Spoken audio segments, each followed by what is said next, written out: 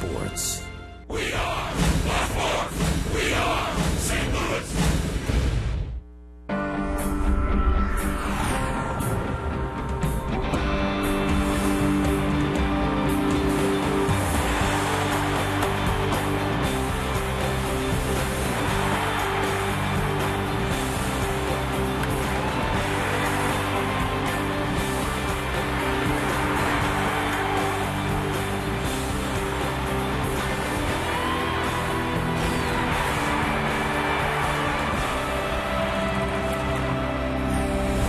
Now this takes some talent. Don't spill that hot coffee on a cold night here in St. Louis.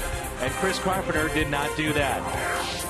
The Cardinals welcome in the Pittsburgh Pirates for the first time in 2011, Game 1 of a 3-game series.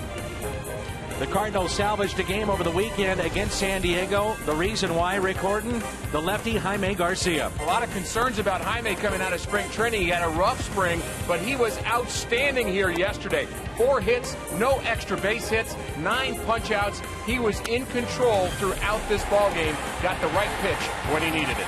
The Pirates come in with a record of 2-1, and the Cardinals with that win are 1-2. With Rick Horton, I'm Dan McLaughlin. Delighted to have you with us for baseball tonight. And Rick, give me your thoughts on the opening series. Well, the Cardinals would like to have won 2 out of those 3 games. They had 2 well-pitched ball games. Chris Carpenter was outstanding on opening day, but they couldn't finish the job. Lost in extra innings. Jake Westbrook lost his control in game 2. But if you have 2 out of 3 good starts all year long, the club will be just fine. Kyle Loesch's turn to have fun here tonight. And he was exceptional in spring training this year. So Loesch makes his 2011 debut. When we come back after this timeout, a look back to some of the top moments of 2010.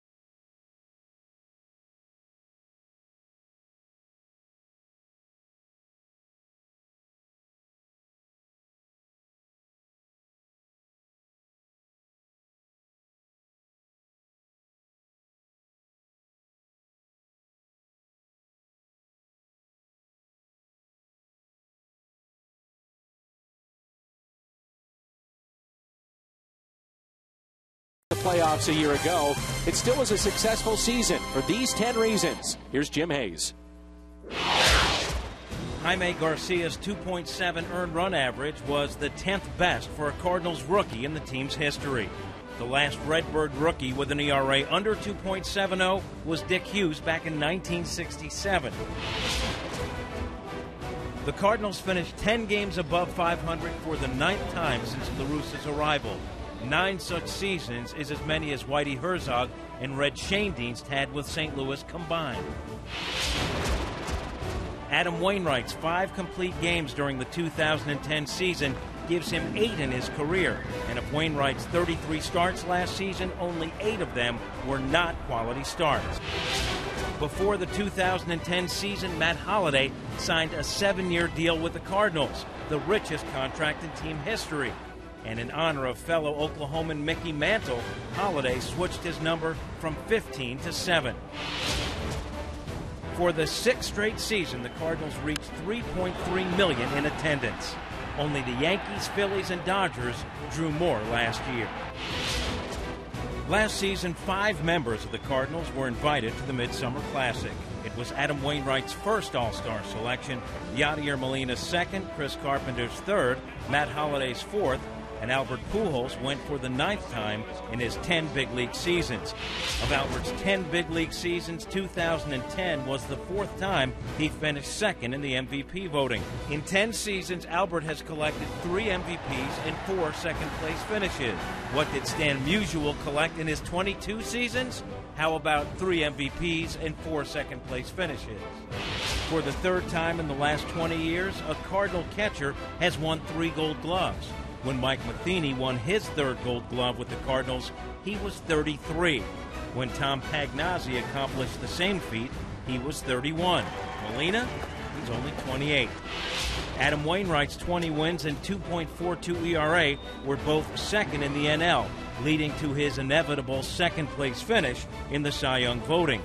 Didn't help that Roy Halladay threw 2 no-hitters.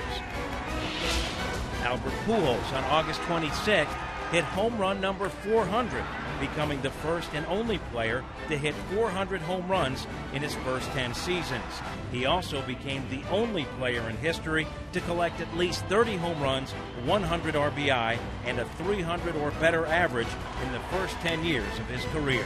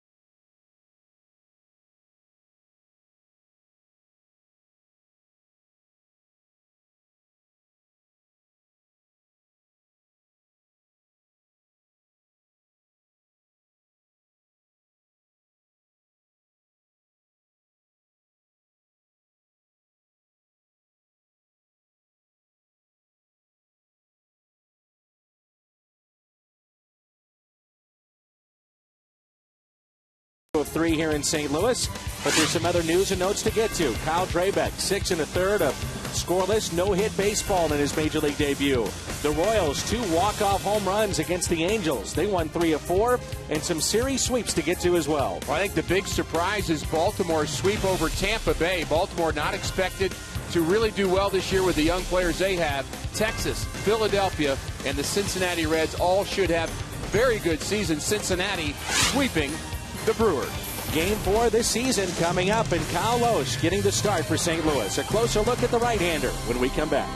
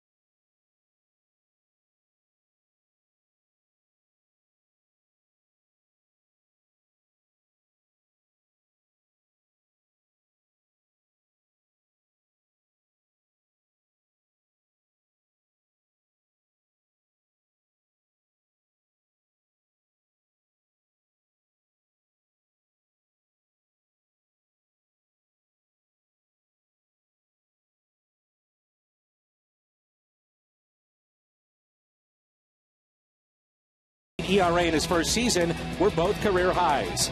Since then, Kyle hasn't been himself, and he hit rock bottom last year on May 22nd when a forearm injury almost cost him the rest of the year. Loesch did come back in 2010, and his last start of the year was 7 innings of 3-hit shutout baseball. Combined with this year's solid spring, Kyle Loesch looks to get his career back on track starting tonight.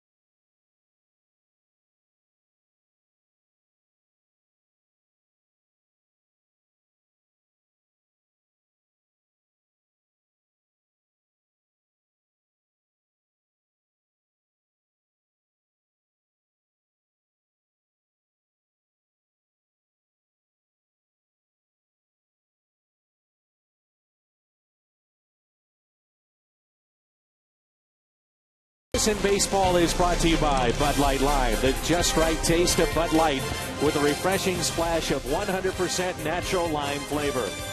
By Chevy, see your Mid-America Chevy dealers. By Southwest Airlines, new Rapid Rewards, unlimited reward seats and no blackout dates. By Dobbs Tire and Auto Centers, #1 in quality tires and expert auto service. And by Steak and Shake, life needs flavor. Along with Rick Horton, I'm Dan McLaughlin. Adam Wainwright. It was Joe Mather about this time last year that they worked on this. And now it's Colby Rasmus and Adam Wainwright. Just like Rick used to do back in the mid-'80s. Boy, I hope not. That's a little bit too intricate for me. I don't know. I don't know if I could remember that much. Here's a first pitch and a ground ball from the seat of his pants. Freese, and he takes the hit away. David Freese, an outstanding play to his left. The first play of the ball game. The Pirates come in with a record of 2-1. They won 2 out of 3 at Wrigley Field. Tabata, we just saw him off to a good start. Then Neil Walker, Andrew McCutchen, Lyle Overbay, Pedro Alvarez, Ryan Domit, Garrett Jones, Ronnie Cedeno, and Charlie Morton, their pitcher, batting 9th. Southwest Airlines starting lineup. Freese has shown he's a very good defensive player, and he makes that throw from his backside right on time at a good start for Kyle Loesch. Freese was not in the lineup. 1 game out of the 3 against San Diego, and Tony La Russa was indicating that would probably be the case, especially early on in the season. 1 ball, 1 strike on Neil Walker, the #2 man in this lineup against Kyle Loesch. He's batting .308, 1 home run, and he's already driven in 5 RBIs. I asked David if the cold would bother him a little bit with the ankle. You know how you've got that injury. Maybe the weather might make a difference. He said no, he's fine. He was very thankful for the way the Cardinal trainers and the coaches took it easy with him in spring training. That pitch is in the dirt. 2 balls and 2 strikes. And Kyle Loesch, speaking of spring training, was outstanding. His record a year ago, injury-plagued, was 4-8. The spring training positive was his slider. I hadn't seen that slider from him in a long time. He had an outstanding season the year before for the Cardinals, but the high ERA last year, I think the arm injury and not being able to throw that slider was a big difference. First strikeout for Kyle Loesch. The 6'2", 32-year-old. And the defense behind Loesch tonight. Alan Craig with Matt Holliday out is in left field. Colby Rasmus in center. Lance Berkman in right. We just saw Freese at third. Terrio at short. Schumacher at second. Pujols at first. And the battery tonight presented by Dobbs, Kyle Loesch, and Yadier Molina. Andrew McCutchen was their leadoff man a year ago. He moves down in the lineup. He is the #3 hitter, and many consider him to be their top prospect. Great speed. Has a little pop, hit 12 home runs a year ago, and had 1 home run in the series against Chicago. Sat out Sunday's game with a neck injury. He was diving the warning track at Wrigley Field, jarred his neck, so stayed out of that game. 1 ball and 2 strikes. And one thing that Loesch did in spring training, he did not walk a man and struck out 15. Command very important for him. He's got to hit his spots. He's got to stay out of the middle of the plate. Not a 95-mile-an-hour fastball, but he's always has got the good movement. I think that's really what sets him apart. He was telling us in spring training that he felt like his arm, you see what Loesch has done against McCutchen, but his arm always felt like it was in ice in trying to come back and then get a feel for the baseball. But he's off to a good start here in 2011. In his first inning of work, a pair of strikeouts.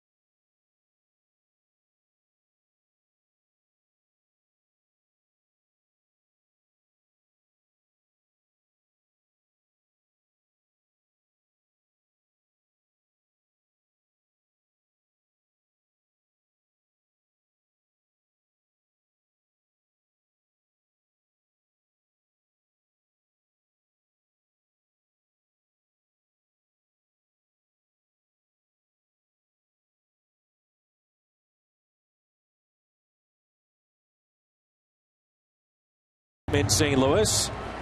And there's no score.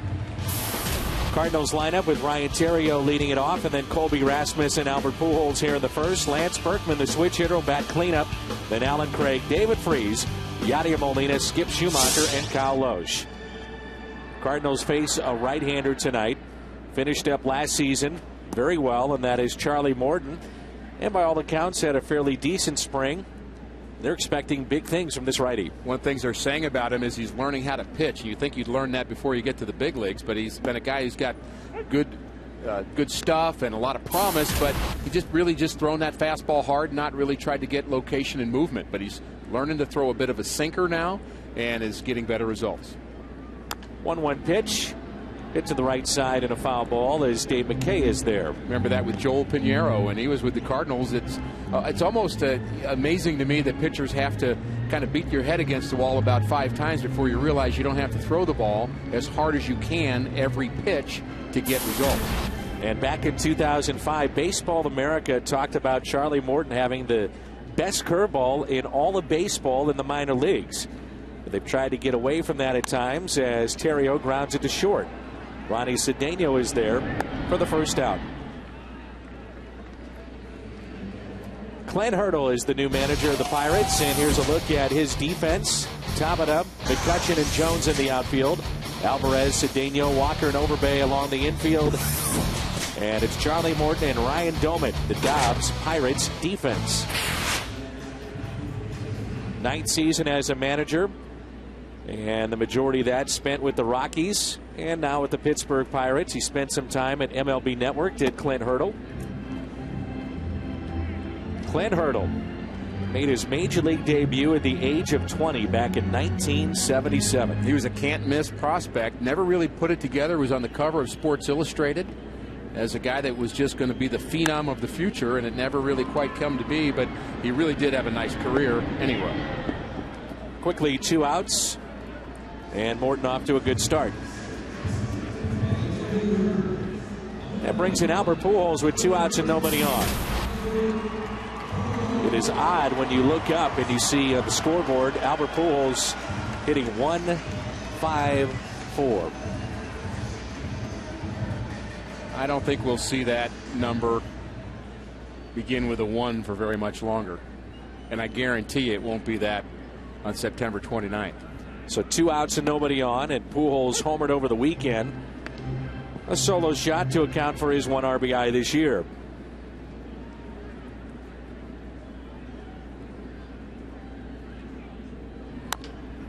Ground ball as he fisted to third base. And Morton sends the Cardinals down 1-2-3. Lyle Overbay leads it off when we come back. No score after an inning of play.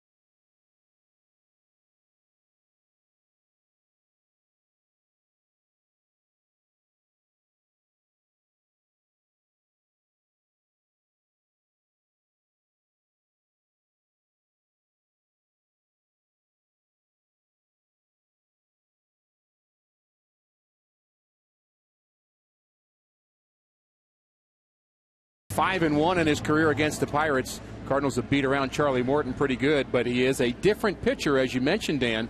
From about 5 starts to go in the season 2010, he really changed the way he works, had a good spring training, and the Cardinals are going to have to prove they can hit the new Charlie Morton. Lowe struck out 2 in the top of the first. And this is Lyle Overbay, the cleanup man this year for the Pittsburgh Pirates. He spent the last 4 seasons with Toronto. Hit .243 a year ago. The American League East with 20 home runs and 67 RBIs. It's a very young Pirate team. They average 27 years of age, and they always sprinkle in a few veteran guys in the midst of that lineup to try to provide some leadership, and that's really what they're looking for with Overbay. Rick, 1992 was their last winning season. They lost 105 games a year ago. That was their worst showing since 1952.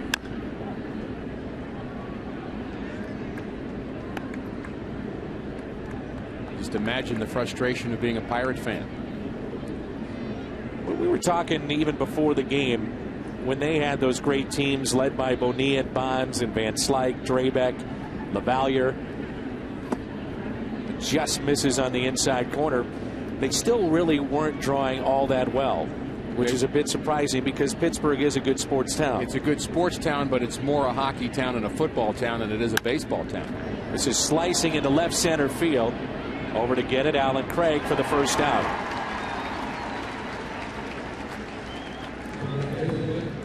Foxmo will give us a look at Kyle Loesch's delivery to the plate.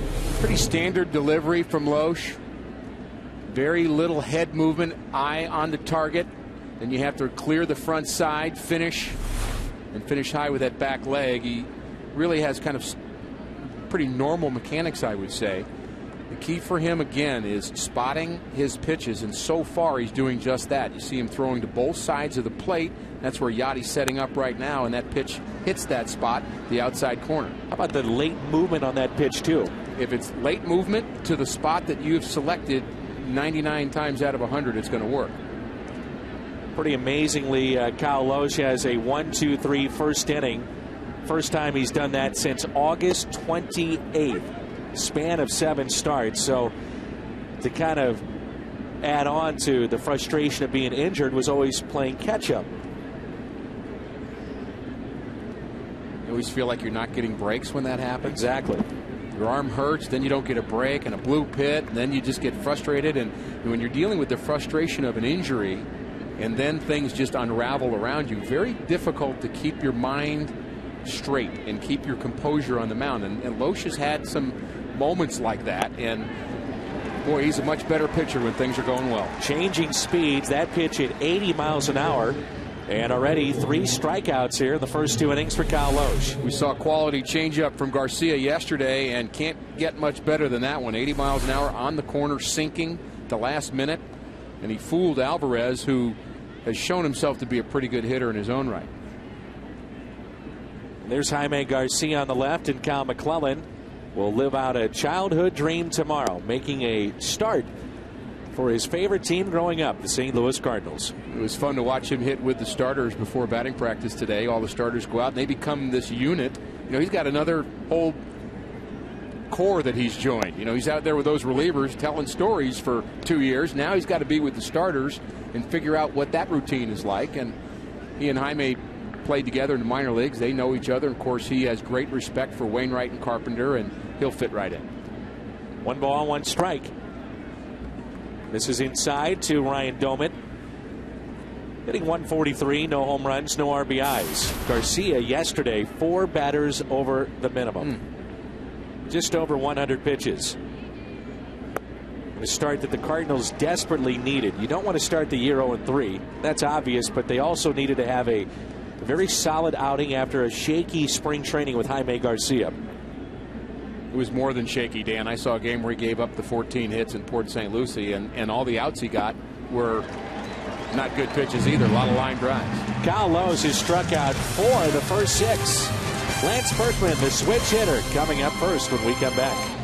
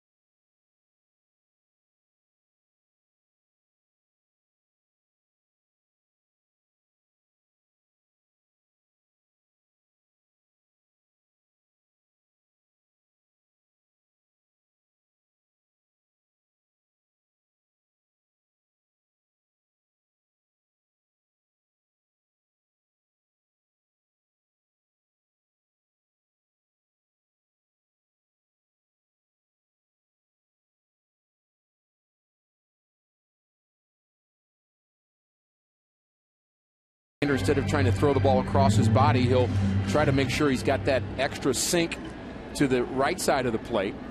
And so maybe that's part of his transition to being a sinker baller, is going to that side of the plate, not thinking about throwing that nasty fastball, just a little sinking fastball to get ground balls. That's what he got in the first inning, 3 harmless ground balls to the left side. Last pitch, a breaking ball. He kept that up and got away with it. No balls and 2 strikes with 2 outs and nobody on. From the camera of Tony West, the 0-2. Jammed him. That's a fair ball. Overbay will step on the bag. And Molina is shaking his hands on a cold night here in St. Louis. After 2, Redbirds on top, 1-0.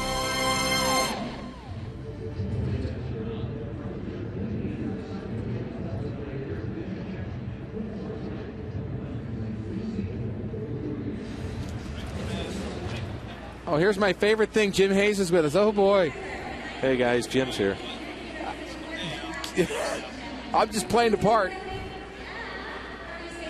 I'm just playing the part.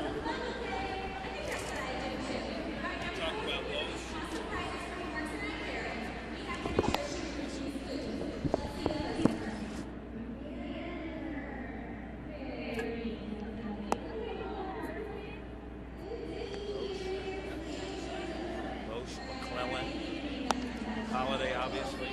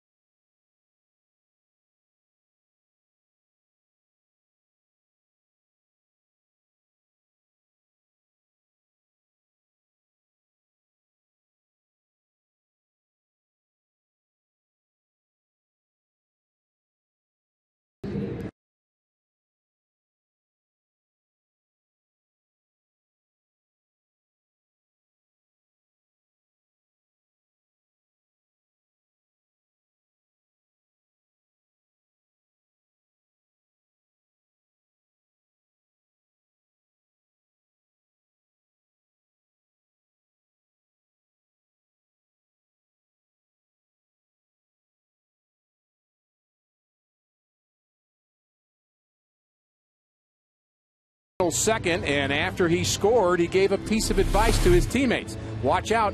He likes to pitch inside. And not only does he tell the on-deck hitters, he tells anybody who will listen that Morton's going to throw the ball inside. And what does he do to Yadier Molina? Busts him inside. Ouch. On a cold day, jamming Yadier Molina. One hand comes off the bat breaks, and Lance Berkman not only scoring but also coaching. Along with Rick Horton, I'm Dan McLaughlin, and joining us for the first time in this 2011 campaign, unless you did it yesterday. Did you do it yesterday? I did not. Okay, no. Good. That's the voice of Jim Hayes. Welcome back, sir. Hi, guys.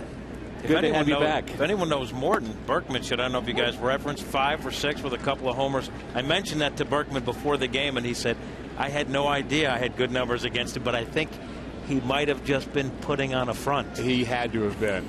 Guys don't forget their home runs, especially. Garrett Jones to the right side and off the glove of Schumacher. And that's a base hit to start things here in the third, and the first hit and first base runner for the Pittsburgh Pirates. Good effort by Schumacher. I think he goes to his left better than he does to his right, and almost came up with that ball. Jones runs decently. Might have been a tough play anyway. It brings in the 8th place hitter, Ronnie Cedeno, who's been with the Chicago Cubs, Seattle Mariners, and now the Pittsburgh Pirates, and the pitcher is on deck. Pujols holding it first, and the first pitch to Cedeno is taken for a ball. Jim, you had live on the pregame show exclusively Matt Holliday. Didn't really want to talk so much about himself and his injury, but he was very fond of your jacket, and because of that, he said, I'll be happy to visit with you. You liked your jacket, huh? Well, we have new beige jackets at Fox Sports Midwest, and they apparently tickled his fancy. I think he likes you, Jim. Come on. Who doesn't? Yeah, good point. You know, but he had his appendix out Friday, and he said it didn't come out of the blue for him because he had been having stomach pain for about a week, and he knew Friday was the off day, so he thought he'd have it looked at, and the doctor said, yeah, you're going to have surgery at your appendix. This could be 2 right here. Theriot takes it himself. Double play.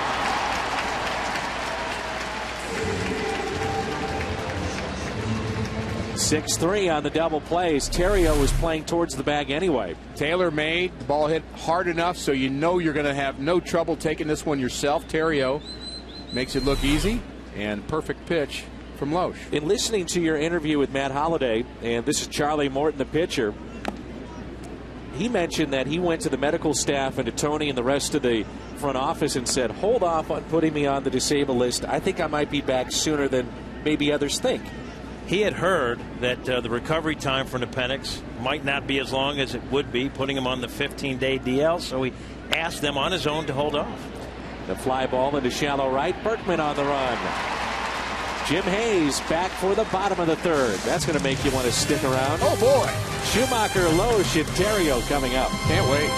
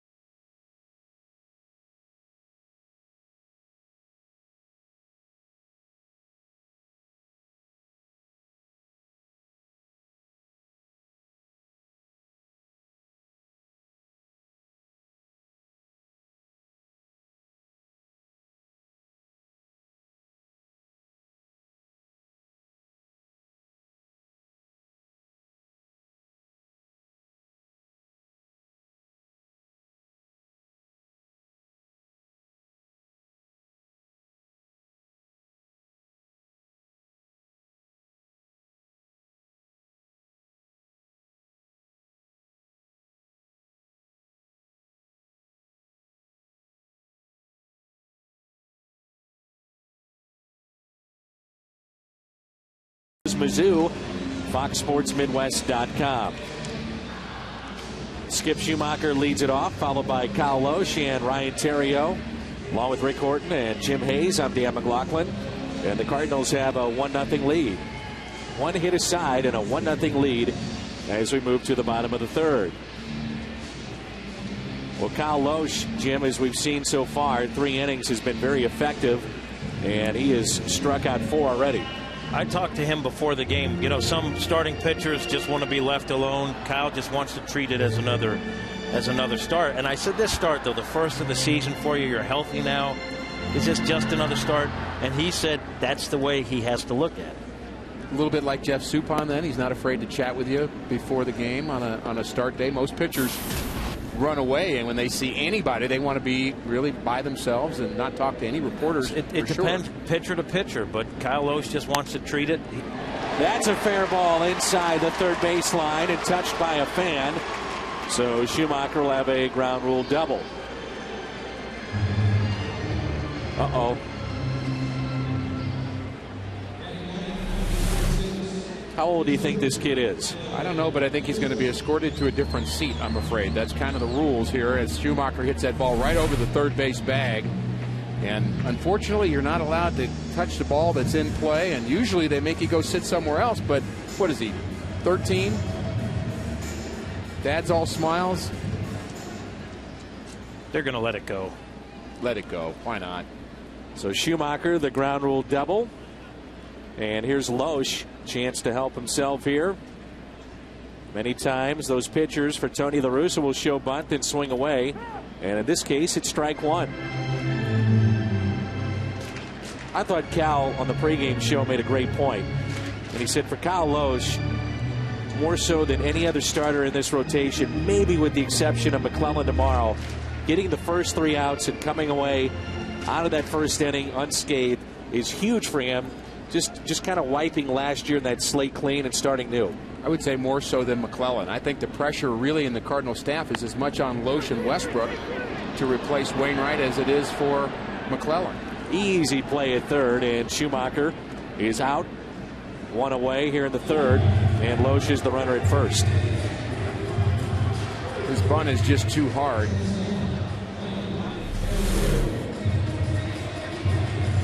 And we got a nice close-up view of that play at third on our Foxmo. Any doubt that he's out? He's out. Ricky, seeing that bunt, is that something you say when Skip comes to the dugout, you've got to read that better, or is that just he's off and running on the secondary lead, and once it's down, you put your head down, you're off to third? Yeah, I think at that point it's really difficult on a sacrifice bunt not to at least try it. Make him make a play, and you know, I could see that going a couple different ways because that was bunted so hard, but you're almost thinking contact like you are when you're leading off third base on an infield ground ball. It's go on contact. It's pretty much the same deal in a bunt situation as long as the ball isn't bunted up in the air. If it's in the air, you know you've got to freeze and head back to the bag. This is Ryan Theriot, grounded out to short, his first time up. 0 for 1. And he's trying to bunt his way on, but was still in the box, so that's a foul ball. Such a little thing, Dan, but you also end up with the pitcher running the bases on that situation. And, you know, no, it's not a hot day, and Kyle Loesch is in extraordinary shape. He's a big league player, but you'd rather have him be successful in the bunt, go sit down and think about what he's going to do the next inning he goes out. Kyle Loesch would take exception to that because he believes he's a superior athlete. Good golfer. Believes he's quite dangerous as a hitter as well. Every pitcher thinks they're quite dangerous. I'd still rather see him sitting on the bench and Schumacher at third, though. Here's the 0-2. Too. Theriot is swinging a miss, and he strikes out as Morton blew it right by him at 95 miles an hour. That's his first strikeout of the evening. And you can follow the Cardinals with the MLB.com at Bat 11 app for your iPhone, iPad, Android, or BlackBerry. Get live audio, pitch-by-pitch tracking, video highlights, and more. Text at Bat to 31826 or visit Cardinals.com for details.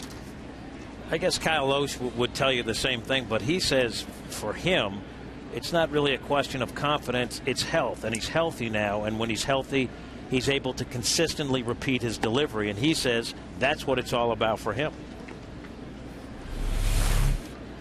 There's that fastball up in the eyes, 95 miles an hour. You can't catch up to that one.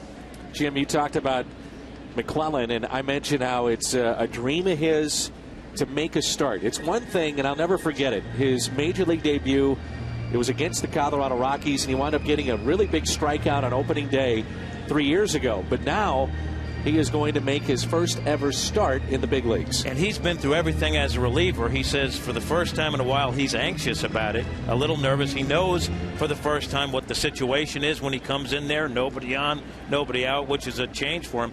He said the toughest thing to do is manage the downtime. Little chopper hit to second, stepping on the bag, Neil Walker. The top of the lineup coming up for the Buccos. Jim, we'll see you on the postgame.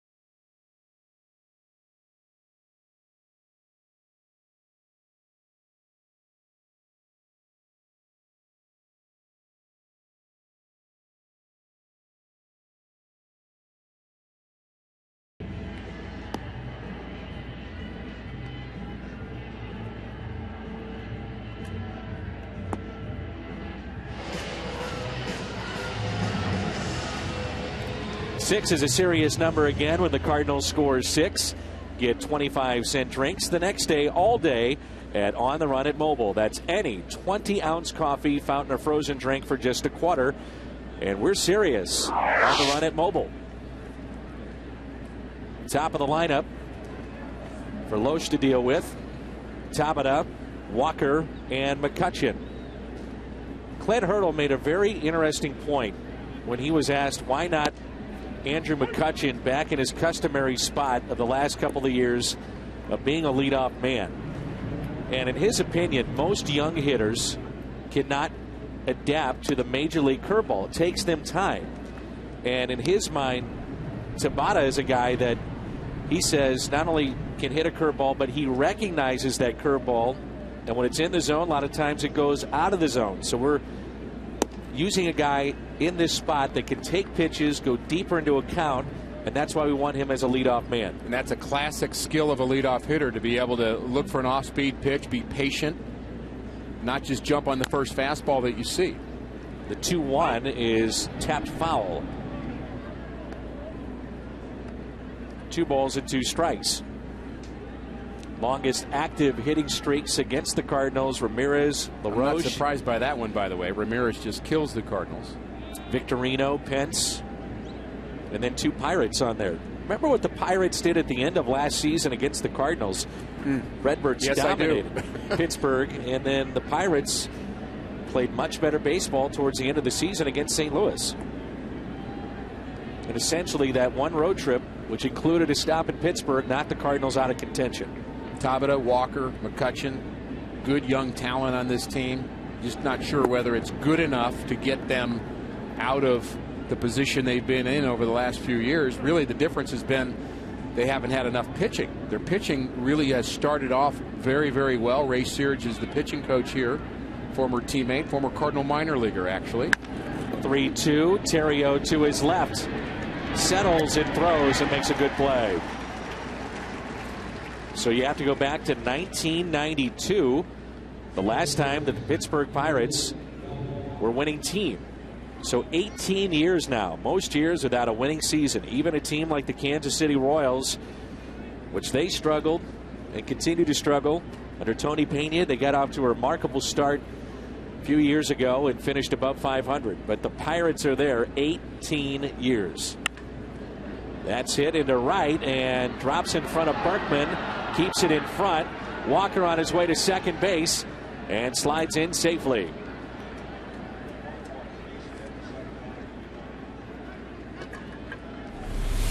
Well, I know what Berkman was trying to do right there is keep the ball in front of him, but the ball gets away from him. It's going to be an error on Lance Berkman, his first of the year, as it bounces off to his right, and alert base running by Neil Walker, who does run well.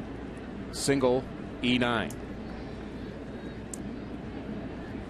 There's so much scouting done in Major League Baseball now with video, the internet, and simply just talking to other teams. And you wonder how many times will we see this summer teams go after Berkman and run on him. Well, I think teams were running on Colby Rasmus last year, even though he has probably as strong an arm as any center fielder you're going to see in the National League. But his accuracy was not very good last year, though it got better, and he's worked at it. But you think about the Cardinals' outfield, you really don't think about strong-armed weapons in the outfield. And so we may see that quite a bit. How concerned are you with this defense overall? Well, it's certainly not going to be the strong point of this club, and the key is to not make many mental mistakes. You're going to make a few physical mistakes. It's just going to happen. And make the routine play. I think that's really the key, is don't miss the routine play. David Freese, when the Cardinals did not have him at third base last year, there were a number of routine plays that his replacements just bobbled or kicked around, and you saw how that led to the Cardinals going on a losing streak without Freese's defense. It's a count of 1 ball and 2 strikes on McCutcheon. Last year, his first full season in the big leagues, he had 286.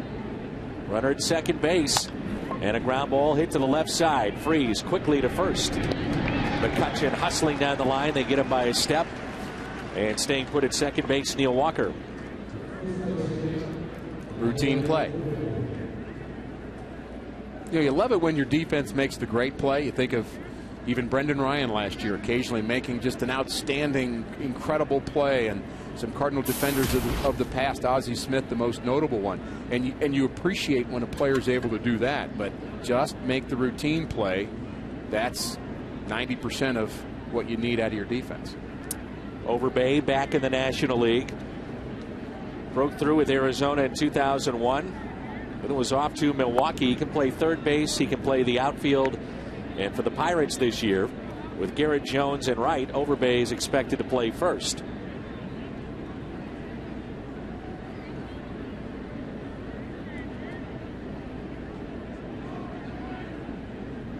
Here's a 1-0 pitch to Lyle Overbay.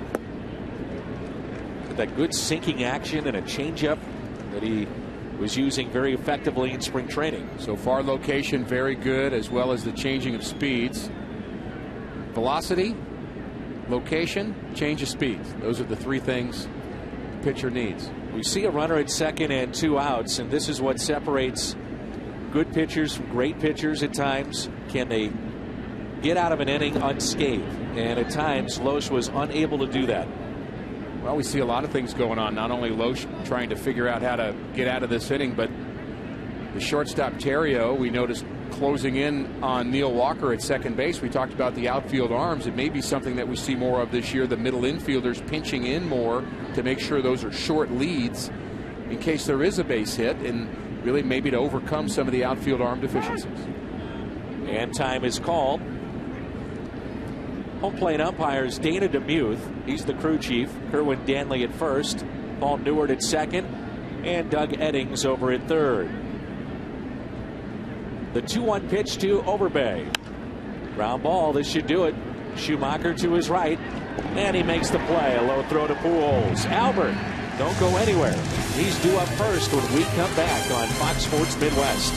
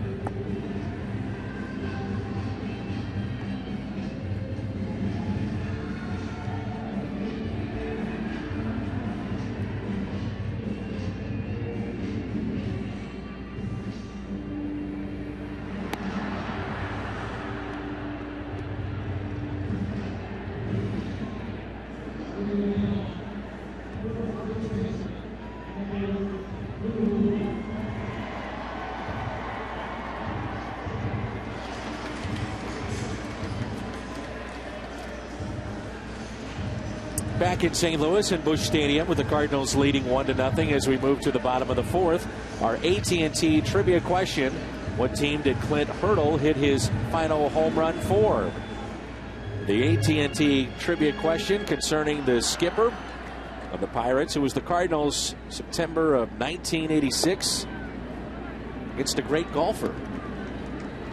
Very good golfer. Is that Rick Rhoden or Rick Russell? They're both good. They're both good golfers. Rick Rhoden's the better one. Yes. Pujols taps it slowly towards third. Alvarez, low throw, and Albert is retired. He's 0 for 2. Clint Hurdle, by the way, was a Cardinal in 1986 when the Mets won, and he was a Met in 85 and 87 when the Cardinals won. So he had the wrong team 3 years in a row. Albert just hitting the top of that baseball, pitch down in the zone, good location for Morton, and he's done a good job, Dan, of keeping the ball in the infield here. He's not had good success against the Cardinals. We've mentioned that, but he doesn't seem to be rattled by that. Seems to be in command. This Pirates staff, team ERA under 3 through, clearly just 3 games, but still good showing early on. Here's Berkman, who walked his first time up, loses the bat, and it's into the seats.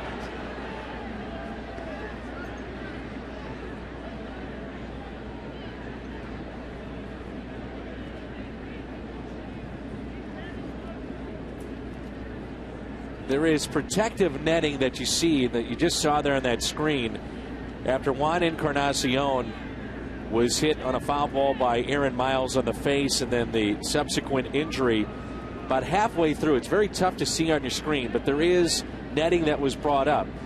And at one point, that was never there until that foul ball that hit Encarnacion, and that bat went over that and into the seats. Scary. And you have to wonder, from a player's perspective, and now a nice round of applause.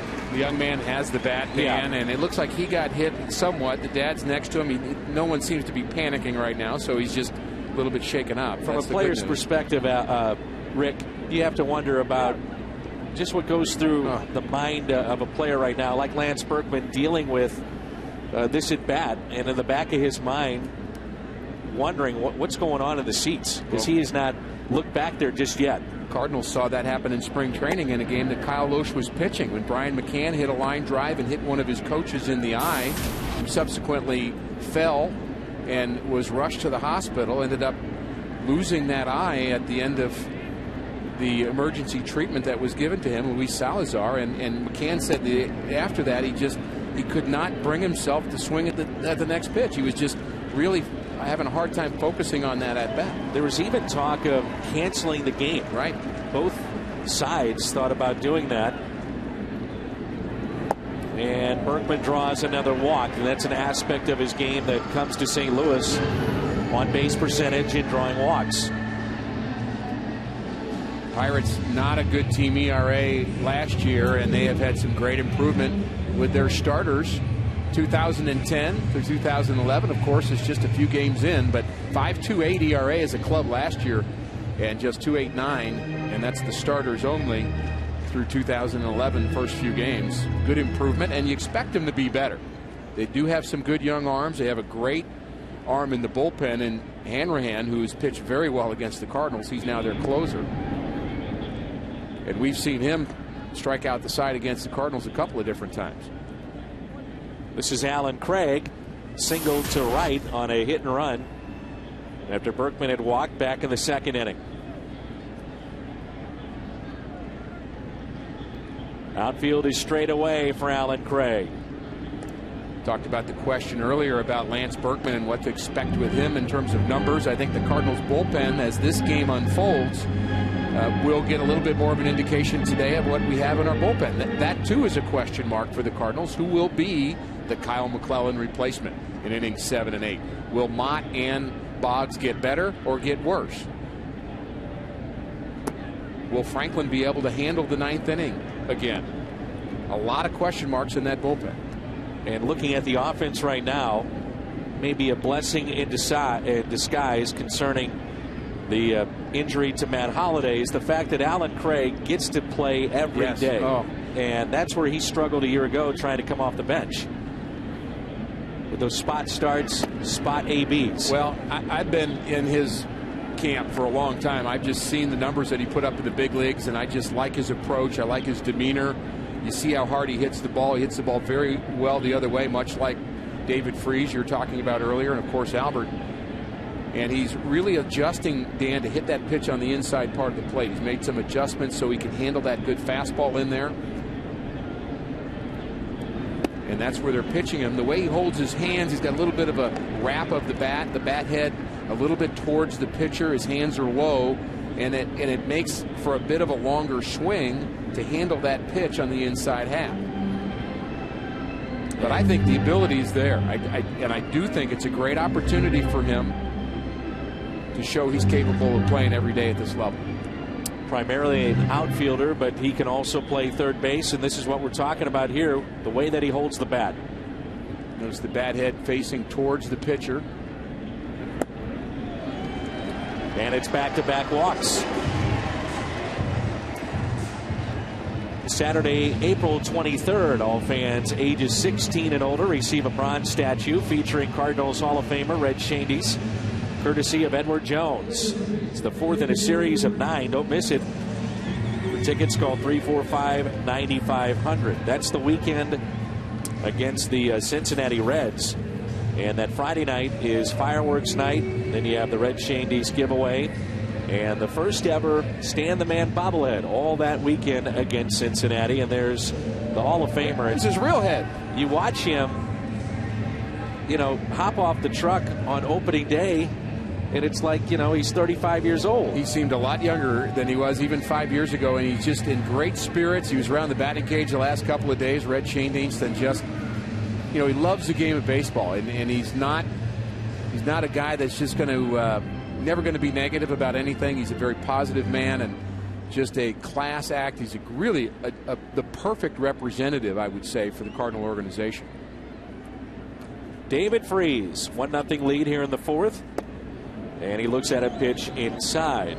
Still has the movement, but he's not hitting that inside corner right now. The Cardinals are laying off that pitch. Lance Berkman said he's going to try to pitch you in. Be careful with that. Now they're taking that pitch, and it's running off the plate, and they're being called for balls.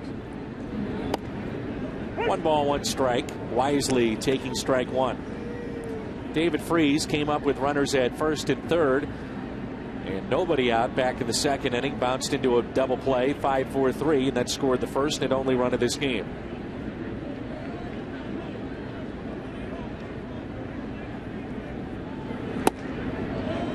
Trying to go inside again, missed it. 2 balls, 1 strike. Infielders pinched up the middle, hoping for a double play. Sinker ball pitcher trying to get that ball running down and in on the right-hander. So far, Freese is not biting. That one caught Domet, 2-2. That could very well be what Lance Berkman was trying to communicate to the rest of the team, is that he was going to try to get you on the inside half and lay off that pitch. So he's got to make him come down the middle of the plate, which he did on that pitch to Freese. Took a rip at it, and he may very well have been telling players to leave that pitch alone. Berkman, with 2 walks on the day, has always been a good on-base percentage guy. I don't mean good at it. Berkman's been great at it, getting on base. And a foul tip, so Freese took his time getting back in the batter's box to allow Domet to catch his breath. And it's 2 balls, 2 strikes. Little bouncer up the middle from his knees. An outstanding play by Neil Walker to take a hit away, and an RBI from David Freese. Only play was to go to first. Both Cedeno and Walker were there, so nobody at the bag at second. His only play was to go across the diamond to first base. And we've seen 2 plays with David Freese that if he's really running 100% and not concerned about his ankle, and I don't think the concern is an ongoing one that he's really too worried about, but you still are going to be just a little bit tentative. The double play that he hit into at the second inning, he was thrown out by a step and not able to beat out that hit there. And there'll be a time where I think David's going to be able to beat that throw to first base, and unfortunately that time is not now. Molina a year ago struck out once every 12 plate appearances. And we saw and have seen that he's been excellent in this spot. 2 outs, runners in scoring position, and he has second and third right here with a 1-0 St. Louis lead. A lot of talk about his offense being down last year, Dan, but he had a career high in RBIs. Hit 262, 62 RBIs, and 6 home runs, and falls behind no balls and 2 strikes. Remember Molina, they got in his kitchen the previous at bat, and he grounded out weakly to first. You do not want him in your kitchen when it's cold. I'm not sure if that's worse, Dan, or hit the ball off the end of the bat. Maybe that's even worse on a cold night, and it certainly is that. Contrast to yesterday's game where temperatures were in the upper 70s and may have hit 80. Oh, it was in the 80s for sure. And some reports even said 90. Wow. No balls and 2 strikes. They want to make sure they're on the same page here. Now, they've been going inside, inside, inside. Sometimes you get too cute. You leave one over the middle of the plate here. Well, the problem with him throwing the ball over the middle of the plate is this ball is a lot straighter there.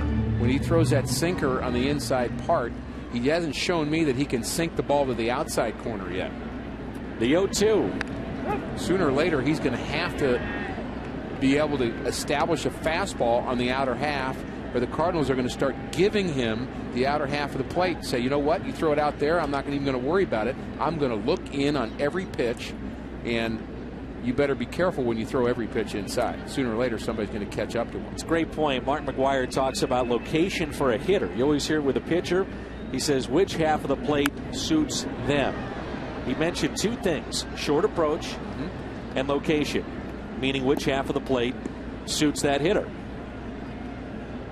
And Morton has not had success here against Molina. 4 for 6 is Yachty.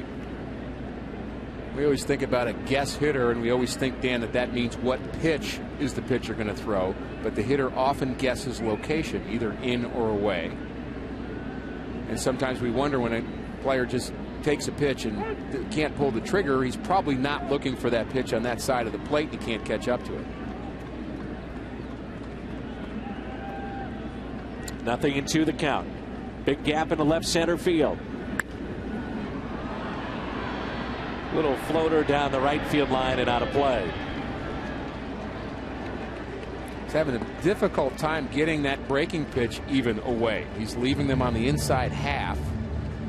And that pitch was not a good pitch from Morton at all. It was just kind of a spinner that hung on the inside half of the plate. And it almost was such a poor location that Molina couldn't handle it. 21 of the 51 in this bottom of the 4th inning alone. Time called by Molina.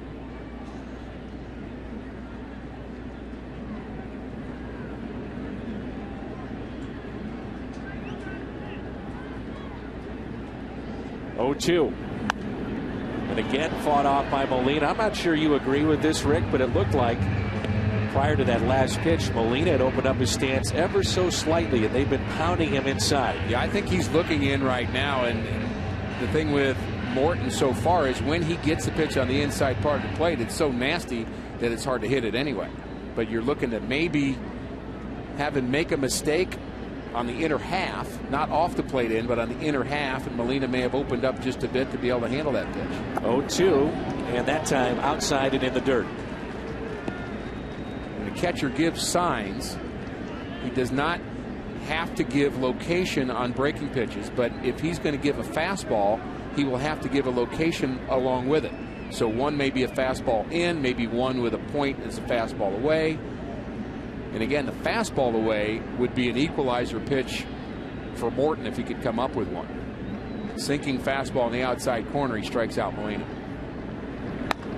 And he pulls it foul on an inside pitch. You know, people will say sometimes, well, I don't like baseball because it's too slow. This, to me, is the beauty of the game right here. The game within the game. Morton trying to get Yadier Molina inside, outside. What pitch do you go with? You've got a guy that doesn't strike out very often. And you've got a pitcher on the other side of Loesch that looks like he may not give up any runs. So this is a critical point in this game. And these are the best players in the world doing this, too. That's what's the other thing is he's throwing that ball from 60 feet away to that spot almost every single time, too. And if for anybody that stood 60 feet away, not that easy to do.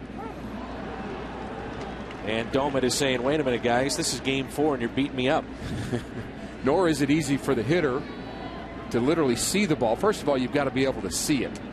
One thing about major league players, their vision is outstanding. Most players have better than average vision, and they have incredible depth perception, and that's part of what makes them elite at the hand-eye coordination part of this game. There is a lot going on right now. 1-2, little bouncer hit to the left side, cut off by Alvarez, takes his time and makes the play. Molina's over 2. The Cardinals have stranded 3. Morton wins that battle. Pedro Alvarez do it first when we come back.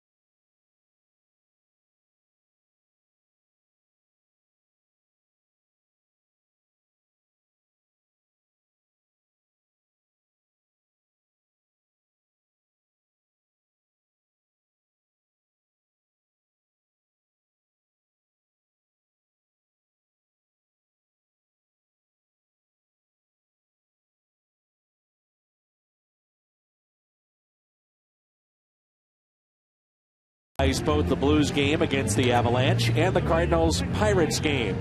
And you'll find the Blues game on Fox Sports Midwest secondary channel. All you have to do is go to foxsportsmidwest.com to find channel listings. Kyle Loesch, very effective so far. He's allowed a pair of base hits. And the Cardinals with a 1-run lead as we move to the top of the 5th. Tomorrow night, Kyle McClellan against James McDonald. And then on Wednesday afternoon, day baseball, Chris Carpenter and Kevin Correa. Here's Pedro Alvarez, and the first pitch is in there for a strike. In contrast to Morton, Loesch has established here tonight that he can throw pitches to both sides of the plate effectively. And he, like his counterpart, working from the first base side of the rubber. Perfect pitch there to that inside pitch to a left-hander. Here's a good look at what you just said. Ball with the foot on the first base side.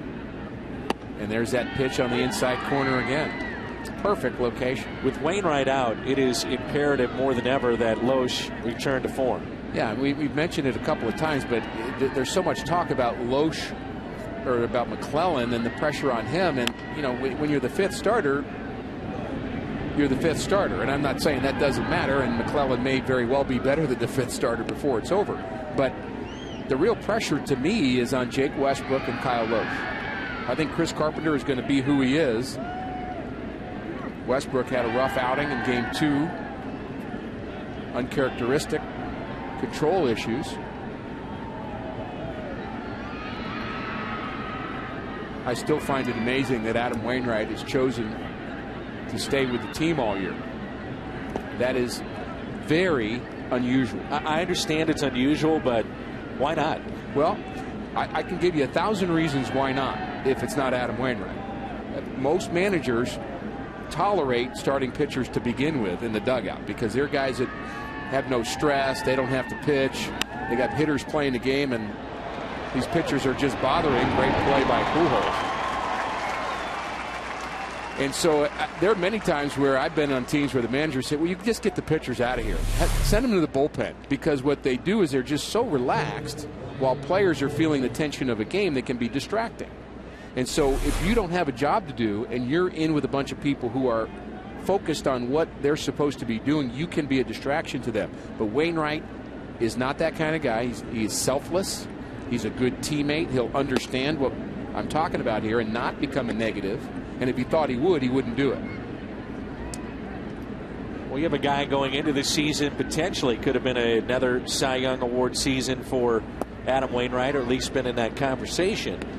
And he understands the league. So when you have a guy like Garcia or Westbrook, who comes over from the American League and still learning this league, that's an invaluable resource there.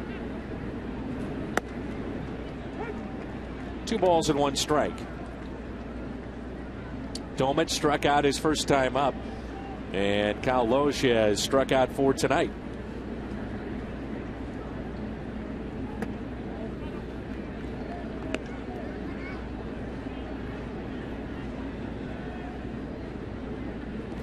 Three and 1.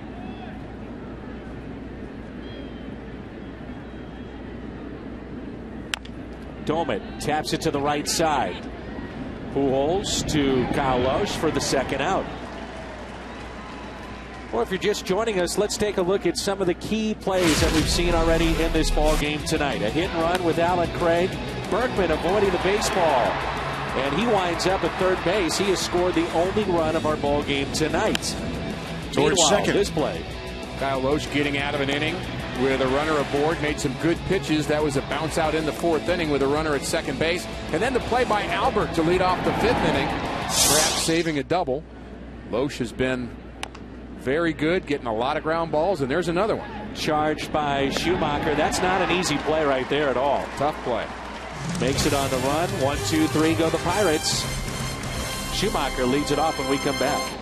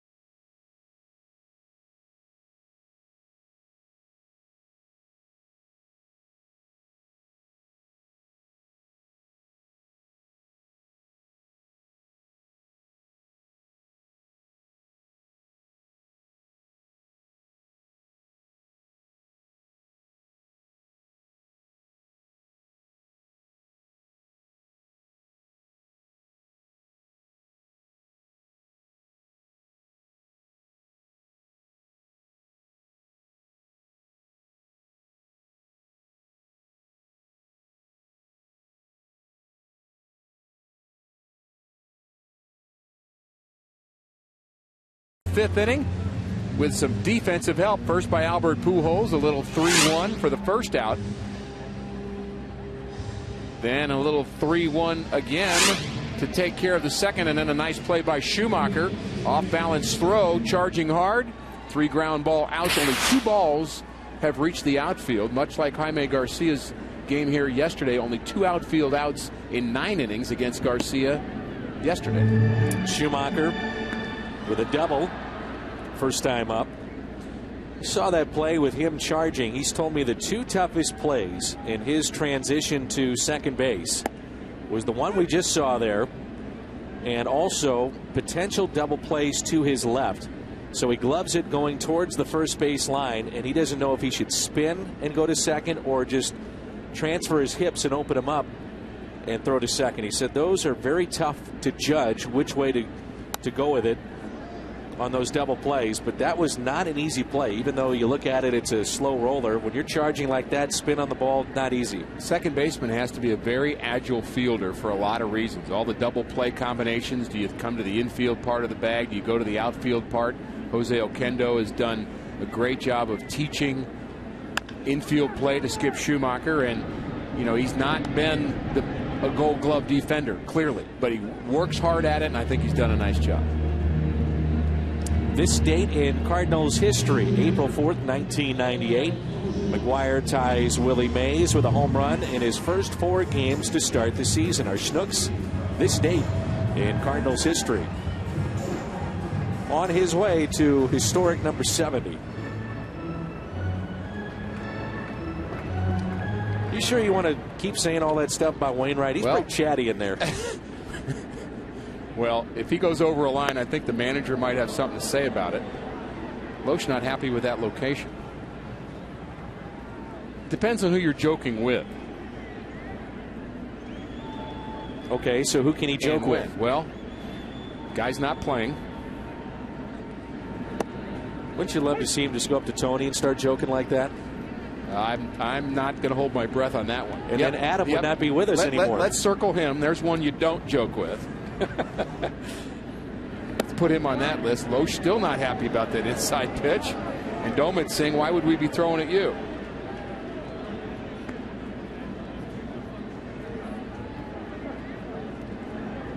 Well, I'm sure in the back of Kyle Loesch's mind, he's saying, all right, I'm finally healthy.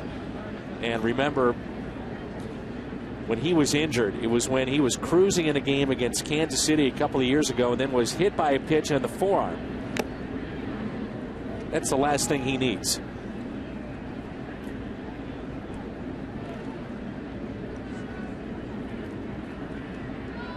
Certainly a little sensitive about those pitches on the inside half. You can't blame him. No. Spoils that pitch to stay 2-2.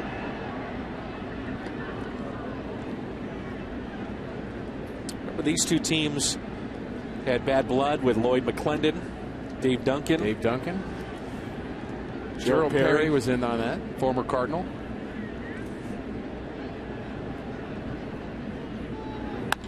And Loesch lines it out to left, but the catch is made.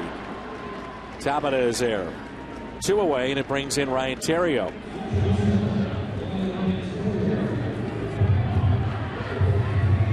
Here's a look at Nick Punto.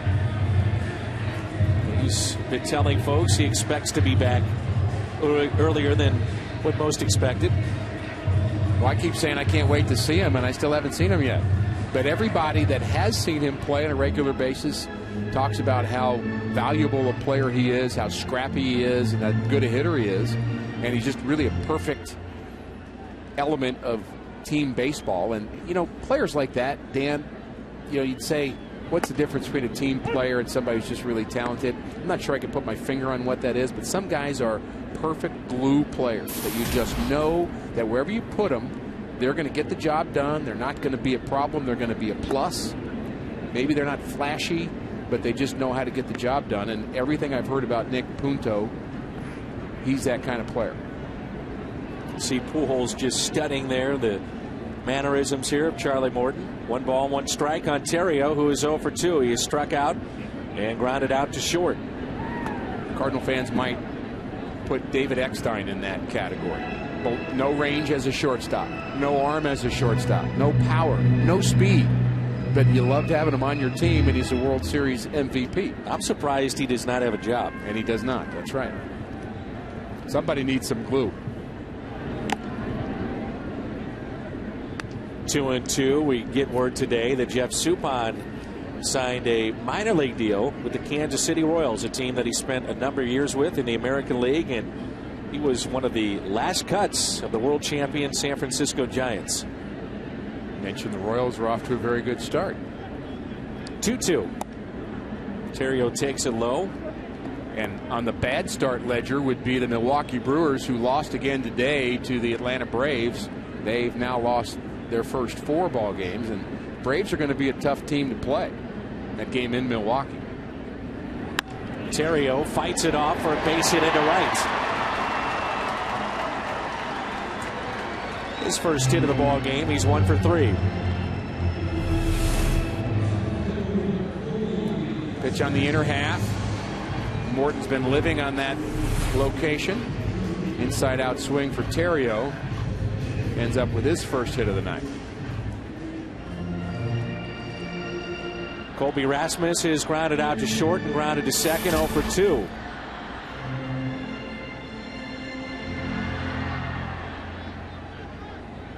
Albert Pujols waits on deck. Colby trying to extend the inning.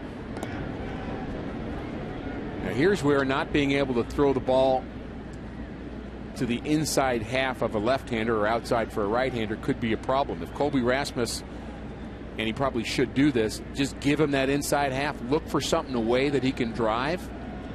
You just made Colby Rasmus a 350 hitter if he doesn't have to worry about the inside fastball. We always think about scenarios with the man on deck. If Rasmus would double and you had second and third, one-run game this early in the season, midway through the game, would you walk Pujols? Yes, I would. Not if Matt Holliday was in the lineup, I wouldn't. Tonight it's Berkman hitting behind Albert. That's right down the middle for a strike. 1 ball, 1 strike. How have you seen teams pitching Albert so far? And tonight, for people that have just joined us, he's 0 for 2. Seems like they're pounding him inside, trying to jam him. And that's the book on how you pitch most guys anyway, is hard stuff in, soft stuff away. But it seems like the hard stuff in has really been what the National League pitchers have shown so far. And it's, again, just through a few games. But San Diego almost hit him a couple times, trying to get in on the hands of Pujols. Managers will always tell you they're a step or two ahead, or at least they like to be. You have to think about those kind of scenarios right now in this game with a guy like Pujols on deck if he has a chance to do damage. Runner goes, and Terrio has his stolen base. First Cardinal stolen base of the season. They were 0 for 2 going into that attempt. Ryan Domit, last among catchers in all of baseball last year in throwing out runners. I expect the Cardinals will run anytime they get a chance against him in this series. He can hit. Just does not have a very good arm. Terrio had 20 steals last year, 16 with the Cubs and 4 in 54 games with the Dodgers. And you mentioned Pujols, Dan. I guarantee you that Clint Hurdle knows who's hitting next. I guarantee everybody in the building does. That's right.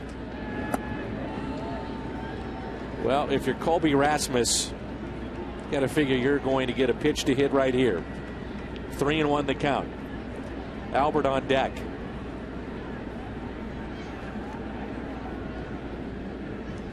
Colby would love to launch number 1 right here. The 3-1 pitch. Missed on the outside corner. That's 4 walks issued by Morton. His pitch count is at 77. And let's see if Albert can do some damage here.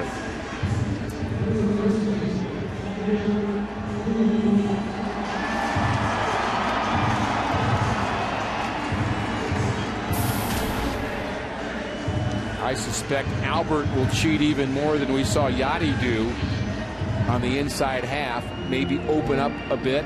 Could also stand off the plate a bit more. 2 adjustments a hitter can make. The third one, just literally look for the ball in there. Be ready to turn quickly. And he looks at a strike.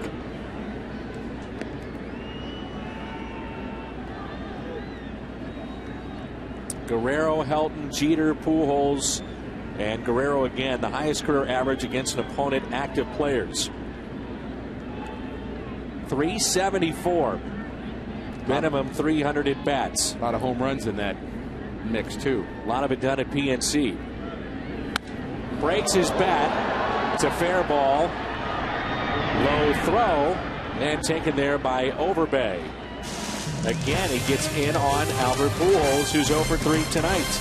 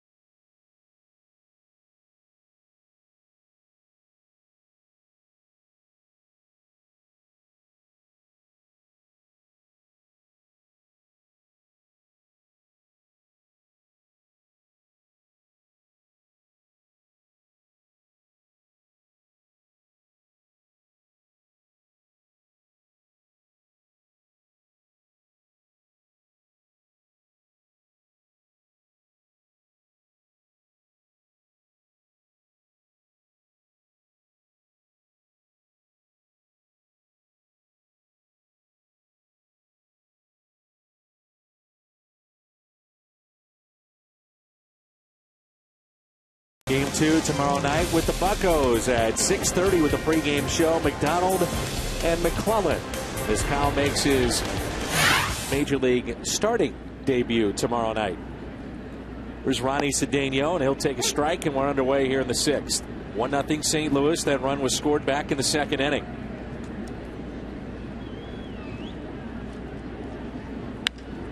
Breaking ball and a base hit into right for Ronnie Cedeno. So the 8th place hitter reaches with a leadoff base hit into right. And that extends his hitting streak against the Cardinals. 12, right? 12, I believe. He's had some big hits against the Cardinals in the last couple of years. Just takes this ball the other way. A little bit off balance, but his hands were back enough to drive the ball in that hole between first and second. Here's the pitcher, Morton. Bunting. And it's perfect. Loesch only plays to Schumacher covering the bag at first, and Cedeno represents the tying run in scoring position.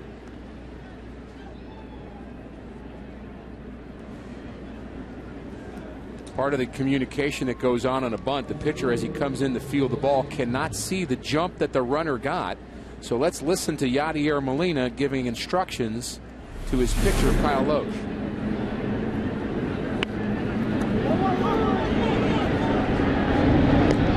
Screaming 1-1-1-1. 1-1-1. That play, you could see him going to cover third. Everybody's in motion on that play, too. Almost developed the vernacular over time what players will do to give direction while the ball is in play. They'll say 1, 2, 3 because it's easier to distinguish a 1, 2, 3. It's obvious. If you say first base, second base, all you're going to hear is base. When you teach young players to play the outfield, you don't teach them to say, I got it. Because if they say, I got it, somebody might hear, you got it. I got it, you got it. All I heard was got it, and the ball drops. You say you, or me. And those things become really important when you're trying to communicate, especially when you're in a big league game with a lot of fans yelling. 2 balls and 1 strike. Tabata was picked up from the Yankees along with Jeff Karstens and Ross Ohlendorf and Daniel McCutcheon. That was a deal that sent Xavier Nady and DeMarco Marte, lefty, hard-throwing lefty, to the Yankees. It's back in 2008. But Marte had a great future. He was a nasty left-hander. Bounced around to a couple of different clubs. I was hoping the Cardinals would get him at one point. That didn't work out. They have Pedro Feliciano, and Brian Cashman, the GM of the Yankees, said that Feliciano, the way that he was used, was abused by the Mets. Just said that a week ago, as Feliciano has been dealing with arm issues. Speaking of abused, in terms of a relief pitcher, I had a little chuckle with the Pirates pitching coach, Ray Searage, before the game. He came into St. Louis one year. He's pitching for the Dodgers. The only left-hander in their pen came in and said, I need a rest. My arm's killing me. And I looked at his stats. He'd only pitched a third of an inning, but Lasorda had him up 2 or 3 times every game the first 12 games of the season because he was the only left-hander out there. He said, I need to go on a DL. I've only got a third of an inning. 3-2 the count. If you saw last night, Sunday Night Baseball, and your former teammate Orel Hershiser is a part of that now, and he returned to the mound at Dodger Stadium before the game. And they actually did a nice feature on the Bulldog and the 58-plus scoreless innings that he had put together wearing that Dodger blue. And you're going to bring up who lost that game where he broke that record, aren't you? I'm not going to do that. Now, that is a rarity here this season. Going into spring training, and now a walk by Kyle Loesch. His first that he's allowed the entire year. Spring training and now. Fireworks night back at Busch Stadium, April 22nd. And we'll have various nights of the fireworks nights here at the ballpark, but that first one is against Cincinnati. And just visit us online at Cardinals.com, April 22nd. That's a Friday night. Next day, you get the Red Shandy statue and then Stan the Man bobblehead. So make it a weekend here. That's slicing down the left field line. Trouble, and it's a fair ball that's off the wall. This game is at least tied. And now it's 2-1 Pittsburgh. Neil Walker, whose dad was a member of the Cardinals back in the 70s, delivers. This pitch looked like it might have been up just a bit. It was on the outside half, but this ball up about belt high, and Walker takes it the other way, and really playing him not to hit the ball down the left field line, really playing him straight up, and no chance for Alan Craig to keep both runners from scoring, and a tough break for Kyle Loesch. And now it's McCutchen. McCutchen is 0 for 2. He's grounded out to third and struck out back in the first. Neil Walker now 2 for 3, standing at second base. He has 2 of the 4 hits by the Buccos tonight.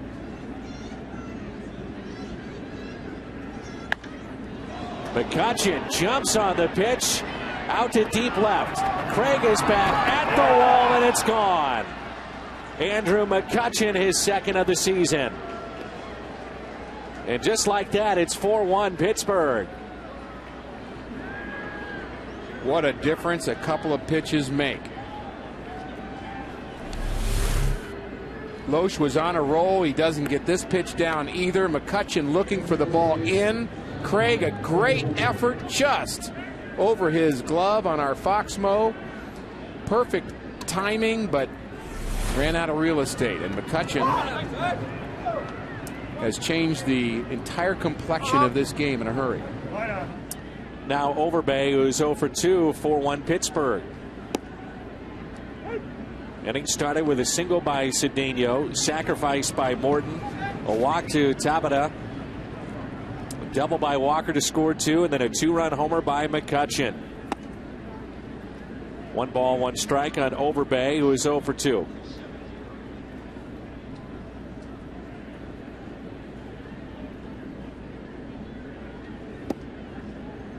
Two swings of the bat have really quieted this crowd here at Busch Stadium.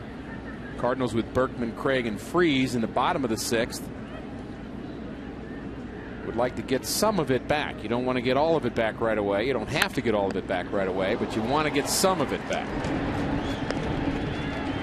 Back to Loesch for the out.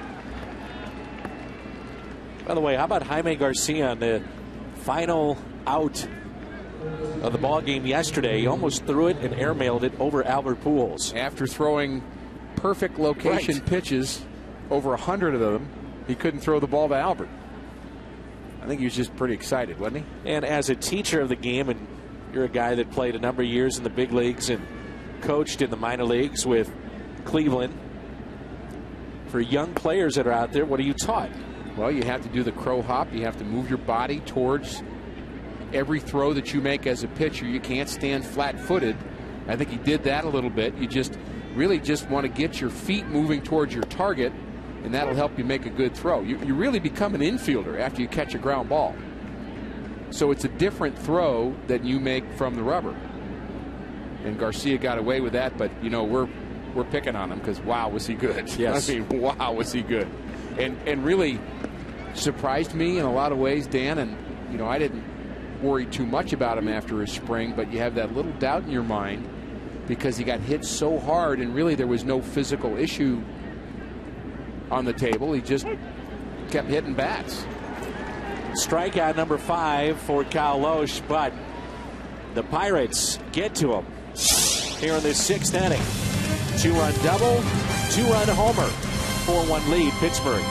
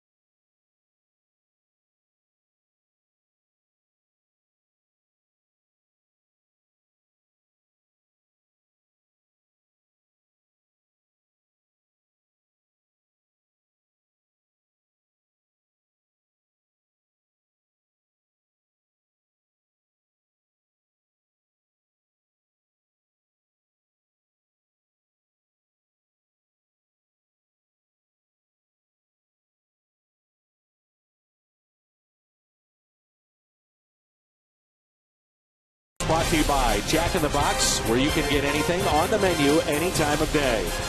By Kia Motors. And by Steel. Are you ready for a steal? Lance Berkman has walked twice and scored a run back in the second inning. And Berkman on the first pitch fouls it back, and the Cardinals trailing for the first time tonight 4-1. Frustrating for Kyle Loesch. He was outstanding through the first 5 innings, makes a couple of mistakes in the 6th, and all of a sudden he's on the short end of a 4-1 stick. He's, I'm sure, very frustrated right now sitting in that Cardinal dugout.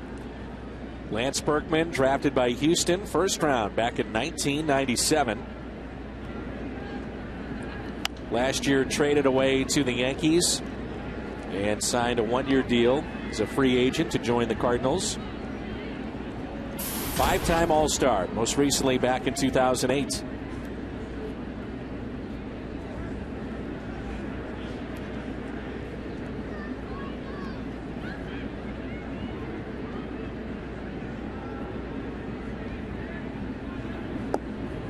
Takes a pitch a little bit low.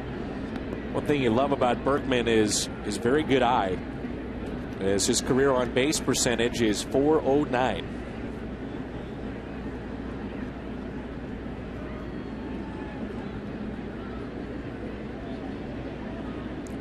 The 1-2 pitch. What they tell kids in Little League, walks as good as a hit. A lot of cases that's very true, and you have an on-base percentage of .409. I'm going to say he's got to be in the top 5 or 6 of all active players with that number. 2-2 on a hop to second, and handled there by Walker. Well, the difference for Morton all night long has been his ability to get outs on the inside part of the plate on right-handers. Keeps working that inside corner. Good movement when he throws the ball in. Not everybody's happy about him coming inside. He got Malbert out 3 times on that sinking fastball right in on the hands, and the Cardinals know it's coming, Dan, but that's where he's got his good movement. Here's Alan Craig. He talked about with the way that he holds the bat and his positioning at the plate, where this might be the ideal candidate to go inside. 1 for 1 with a single and a walk. He's tried to make the adjustment so he can handle that pitch a little bit, and you have to think he's looking for it. See, when he throws that pitch on the outside half, he does not have the same command long term. Now, he's getting away with it tonight because he's got such incredible movement on that side, but Morton's going to have to learn to get strikes on both sides of the plate. Little bit low, 3 balls and no strikes. It's been one of his problems here tonight. Even though he's allowed just 3 base hits, the Cardinals have been issued 4 walks. Number 5. And it brings in David Freese.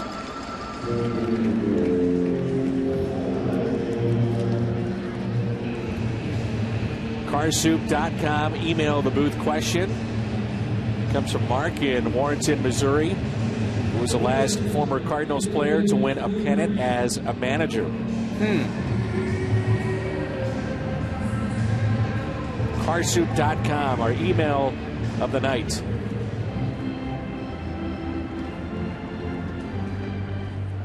I was guessing we were given a hint there. Clint Hurdle. Fairly obvious, wasn't it? Well, they continue to show him, and waiting for you, Rick, at some point to speak up and say Clint Hurdle. I just didn't want to state the obvious. Remarkable run that the Rockies had that year, thanks to Matt Holliday and his slide against San Diego, just to get themselves into the playoffs. Saw Joe Girardi on that list. Many folks do not think of him as a former Cardinal. When he was with the Cardinals, he was basically hurt the entire season. He got hurt early on, was around most of the season, just really couldn't play. And just to tell you, just a classy guy. I mean, I really got to like Joe Girardi and appreciate him and think of him as, boy, a future big league manager, no doubt, and certainly he's become that. No balls and a strike here on David Freese with a runner at first. I actually worked a national telecast with Joe Girardi before he got into managing with the Marlins. It was the season before that, and we were visiting about his experience in St. Louis before we went on the air, and he said he learned so much just sitting back, and he said he didn't necessarily agree with everything that Tony did. Right. You know, he wanted to be his own man, but he said the preparation that Tony La Russa used and what he did for every night, every game, he said was second to none. He said, I'd never seen anything like it in my life. And he was in baseball a long time as a player. You know, frankly, your comment about Tony is really just what I love about this game of baseball. Many things I love about the game, but you're not going to agree with every decision that a manager makes, or even his style of doing it. Baseball has so many options, so many ways to go, that you can respect somebody's preparation. You can respect what they do in terms of winning and getting the job done, but there's a lot of ways to slice that up and a lot of ways to lead 25 men. Strikeout number 2 for Charlie Morton. Another pitch inside. How about that sinker again? It's got great movement on it. Cardinals know it's coming, Dan. They still can't hit it. So with 2 outs, trailing 4-1, Yadier Molina will be the hitter. Saw a couple of the advanced scouts from the Baltimore Orioles here in St. Louis. We'll make our first trip to Camden Yards this year in interleague play. Have you been to Camden? I have been to Camden. Neat Joe place. McGrain got me tickets there one day. I was actually there for a volleyball tournament for my daughter, and Joe McGrain got me tickets in the nosebleed section. My former teammate, my buddy. Good friend, huh? But you know, we had actually, there's not a bad seat in that house. Not really. It's a wonderful stadium. And really, that was the first of the stadiums that went back to that old-time feel, but yet with the newer amenities. Had a chance to do Cal Ripken's final game that he ever played in the big leagues, and just an unbelievable night in Baltimore. And the greats were there. His family was there. Very emotional. The way that they did it, they brought out some of the all-time greats in Orioles history, and they had the entire stadium was dark. No lights, with the exception of one spotlight of the great players that walked in from center field to the main stage. It was visiting Camden Yards that made me, just sold me on the idea of the Cardinals getting a new stadium. A retro stadium, too. I saw the fan reaction there and just the openness of the stadium, and I thought the Cardinal fans deserve this too. As much as I love the old Busch Stadium and really had a lot of memories of that old Busch Stadium, and you know, it's hard to accept something new. There's something about the fan experience there that I thought Cardinal fans should have, and really made me think this new stadium idea wasn't so bad. 2-2 is popped up off the bat of Molina, and Yadi is 0 for 3. Cardinals go quietly in their half of the 6th. 4-1 Pittsburgh.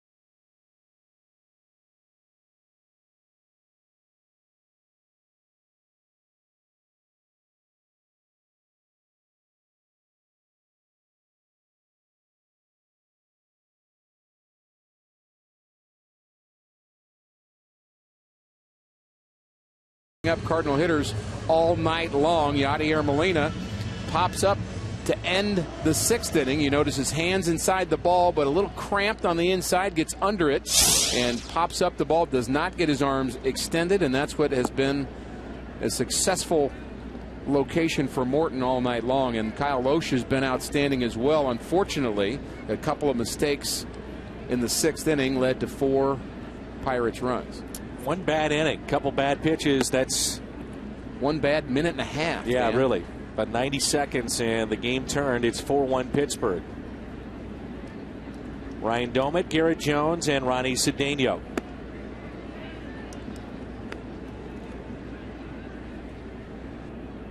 Now Charlie Morton is due up 4th for the Buccos. Remember, he had a few inside pitches to Kyle Loesch, and then he and Domit had words. Kyle Loesch, by the way, is due up 2nd for the Cardinals, looking ahead to the bottom of the 7th. Definitely will be his last inning.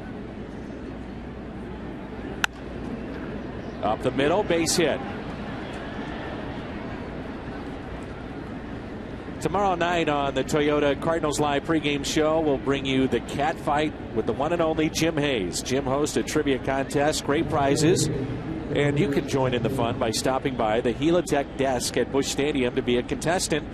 It's the cat fight before every Tuesday home game on Toyota Cardinals Live. Our buddy Al Raboski will be on the postgame show tonight. And either with Pat Paris. Pat Paris does such a great job with that, and a lot of games on Fox Sports Midwest this year. We're honored to have all of the Cardinal telecasts and look forward to a great season, and look forward to working together with some great folks, including Mike Matheny, who's going to be doing some pre and post game. Cal Eldred does a great job as well. Jay Randolph also joining us with some features. And then there's Tom, me, and Mike Kelly. I wasn't going to go there. That'll just bring down everything. Our outstanding producer and director.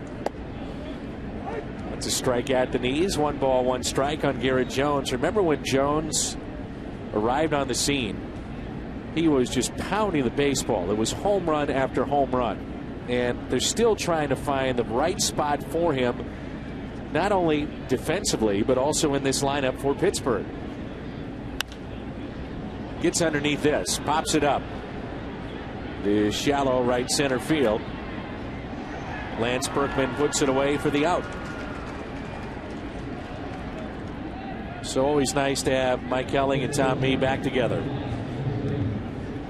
for another season of Cardinals baseball. 2 peas in a pod, aren't they? Brian Augustine getting loose for the Cardinals. And I suspect we're going to see the Cardinal left-handers a lot in this series. Trevor Miller, the incumbent left-handed short guy, and Brian Talent, the new Cardinal left-hander, takes over for Denys Reyes in that other second lefty spot. And with the Pirate lineup, there's not a ton of left-handed hitters, but many of their good hitters are left-handed. You look at Overbay and Alvarez in the middle of that lineup, Garrett Jones, who just popped out, Neil Walker, switch hitter.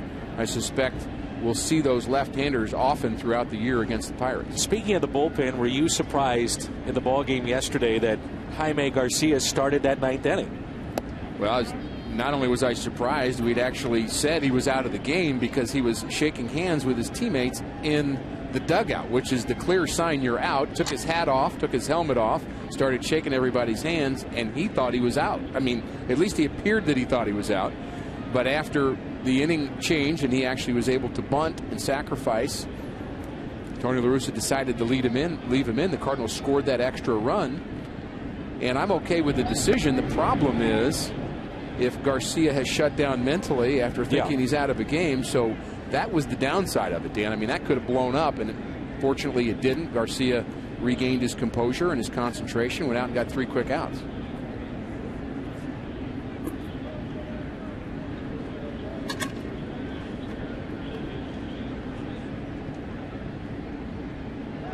And the throw over, and Domit back in safely. Cedeno hit the ball through that big hole on the right side, and unfortunately it's a big hole again. Schumacher has to pinch close to the bag in case there's a double play. Albert's holding the runner on, so that big hole on the right side is open. It's exactly where Cedeno shot the ball through in the 6th inning. 1 ball, 1 strike. That got things going for the Buccos in that 6th inning. It was a single by Cedeno, sacrificed by the pitcher Morton. Tabata with a walk. He came around to score the RBI double by Walker that played it 2, and then McCutchen hit a high towering home run that just cleared the wall and into the bullpen for the Pirates out and left. The 1-1 pitch. You're not going to see the walk to Tabata on any highlight films anywhere after this game is over, but I wonder how important that was in that inning for Kyle Loesch after he lost Tabata. Maybe frustrated by that, Dan, then made a couple of mistakes afterwards. That walk to me, and Tabata and his patience may have been just as important at bat as McCutchen's and Walker's. Bowker is on deck. Potentially could be a pinch hitter here for Charlie Morton if Cedeno stays out of a double play. 2 balls, 2 strikes, 1 out, and a runner at first. Outfield is straight away. Cedeno 1 for 2. He grounded into a 6-3 double play back in the 3rd.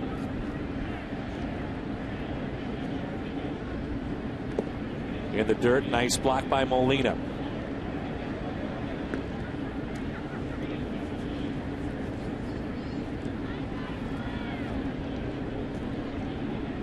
Cardinals may see Jose Veras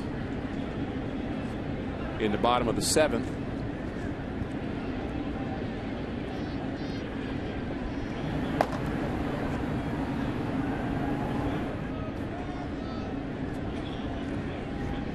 See if they start the runner on 3-2. There he goes. Ground ball hit to short. Can they turn 2? Out at second. Out at first. Double play. Schumacher with that strong arm turns a double play, and it's time to stretch.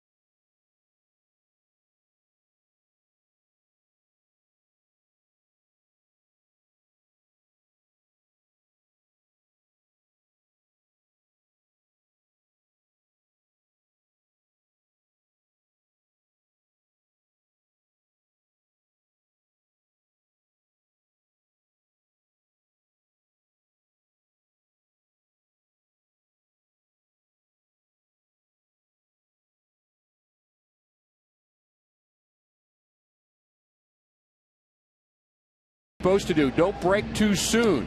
It's a hit and run. You know you can get to the base. You got to hold your position, and by holding it, he's able to go back, get the ball, turn the double play with Skip Schumacher. Albert digging it out. That's a picture-perfect play by Ryan Theriot. Next time you want to catch a Cardinals game, head to StubHub. You'll find the seats you want and the freedom to choose where you want to sit. StubHub, the official fan-to-fan ticket marketplace of the Cardinals. And this is our Chevy call to the bullpen. Jose Veras, well traveled, takes over for the Buccos. 30-year-old right-hander from the Dominican, played a few years in the American League with the Yankees. At 60 games in 2008 with the Yankees, low ERA there, proved to be quite a workhorse, really a one-inning pitcher. Last big league club last year was with the Marlins. And a good fastball, 92 miles an hour. And he's a part of, I guess what you'd say is an improved Pirate bullpen. They've got a couple of good arms out there, but over the last few years, it has not been, let's just say it's not been the best bullpen in baseball. No. That's putting it kindly. Did I say that okay? Yeah, that was fine. One ball, one strike here on Skip Schumacher. Skip is 1 for 2, a ground rule double. And he also grounded out to first. Cool, chilly night here at the ballpark. Schumacher breaks his bat, little floater, shallow right, that'll get down, base hit. Just the 4th hit tonight for the Redbirds.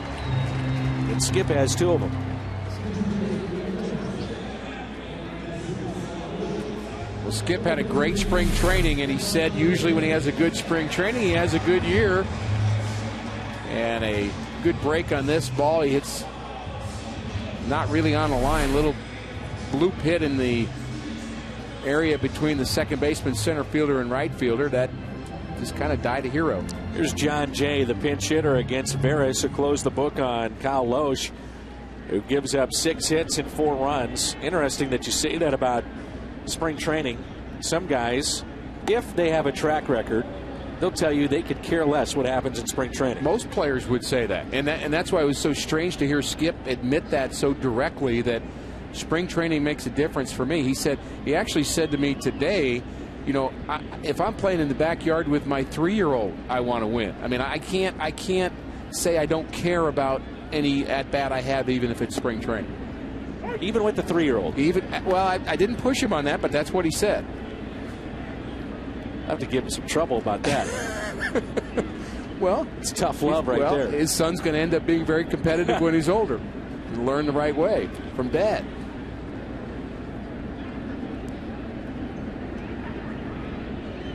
Here's a 1-1 pitch to Jay. Fights it off and into the seats.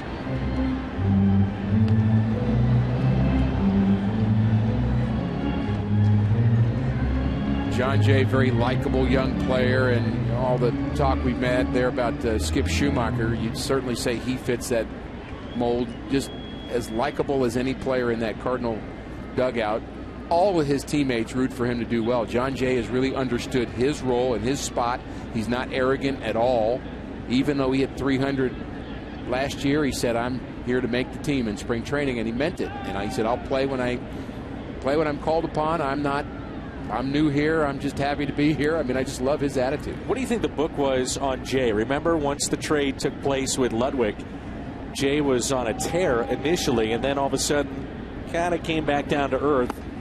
And it seemed like the league was making the adjustment on him. Yeah, I'm not sure how they were getting him out. I think they were pounding him in with fastballs was part of it. He's a pretty good breaking ball hitter, I think. And I think he was having a little bit of trouble with the fastball in. And, of course, everybody does if it's a good fastball in. 94 miles an hour. Who's not going to have trouble with that? Got a little bit of an unorthodox style at the plate. A lot of hand movement. He's got a little hitch as well right before he swings.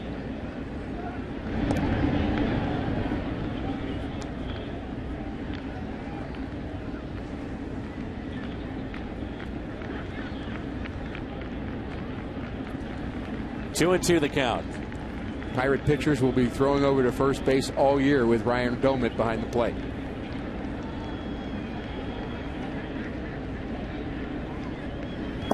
And Jay, a swing and a miss. 85-mile-an-hour pitch. And that's the first strikeout for Veras. Talked about the bat movement of John Jay. Wiggles the bat a lot, and then the little hitch where the bat goes down and then back up again. Just his trigger to get ready, and he was ready for that pitch. He just swung through it. Redbirds with a short bench, and the fact that they have not put Matt Holliday on the DL. Tony La Russa will keep Gerald Laird available, but only if something would happen here with Yadier Molina. So you're down to Descalso and Tyler Green. You hate to be hamstrung by that early on in the season by having a player on your bench that can't play. That's the downside. However, it's not just your ordinary player, it's Matt Holliday. If you can get a few more days out of Matt Holliday, even 2 or 3 more days, because he comes back in 12 instead of 15, it's worth it. There's Augustine, the right-hander, who had such a great spring training. Had a very good opening day, too. The other point about the roster is, do you really want to bring up somebody who's just getting settled in Memphis and meeting his new teammates and figuring out where he belongs on the team and send him up here to sit on the bench for a couple of days? That doesn't make much sense either. You know, it's one of the things that we don't talk about, but these guys, Dan, are getting settled in cities they've never lived in before. A lot of these players. Ryan Theriot would be one. He's trying to learn where the grocery stores are and the gas stations and how you get on Highway 40. And I mean, the players are really just getting settled, and they won't be settled until they come back after their first road trip. Could be a double play ball. Out at second and out at first. 4-1 Pittsburgh. Let's head to the 8th.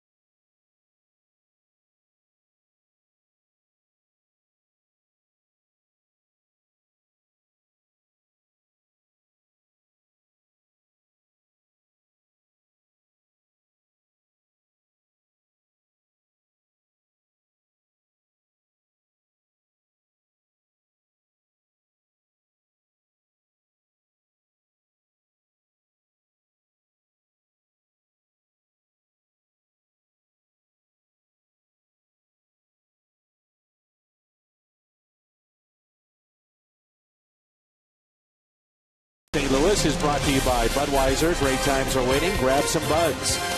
By Bank of America. Cardinals banking only at Bank of America. And by AT&T.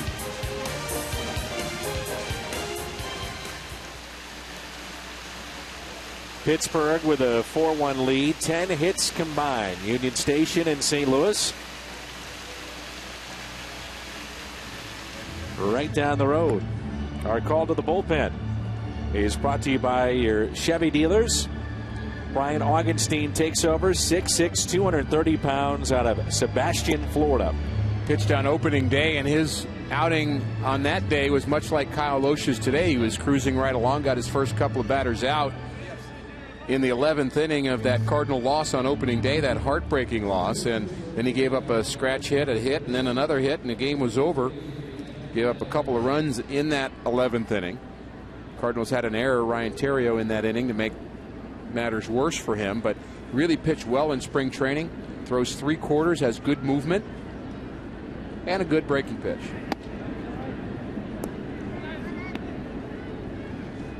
We're in the 8th, and it's 4-1 Pittsburgh. Matt Diaz is the pinch hitter.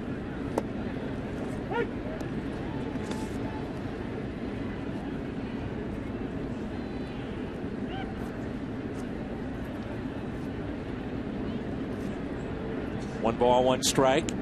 Outfield shades him to the opposite way. And he taps it foul. 1-2.